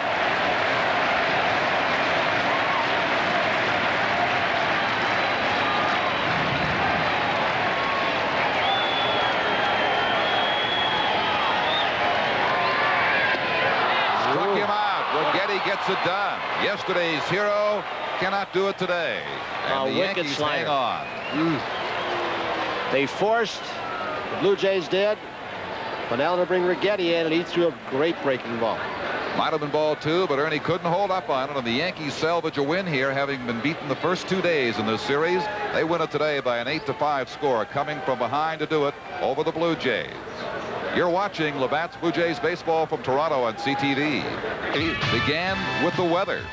Both very promising, but both deteriorating rapidly. And as of the moment, the Blue Jays have a half-game lead over the Tigers, but the issue in Milwaukee is not settled yet. 1-1 in the 9th inning now. The Yankees, at least temporarily, are 6 games off the pace. Milwaukee 6.5 back, and they are just trying to beat these contenders and get as close as they possibly can. You're watching Labatt's Blue Jays baseball on CTV.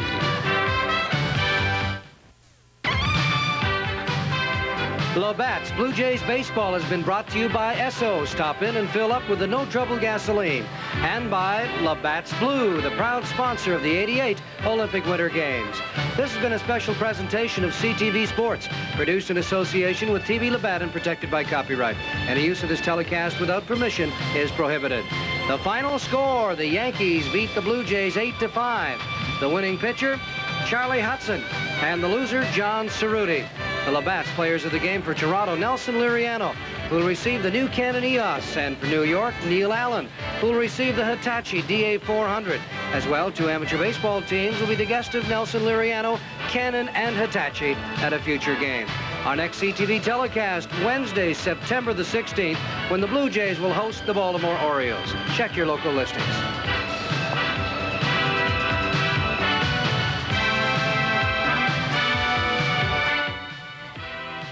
An old feud between 2 comedians is no laughing matter. In fact, it could be deadly. Tonight on Murder, She Wrote. And next, the finest writers in the world compete in the Spruce Meadows International.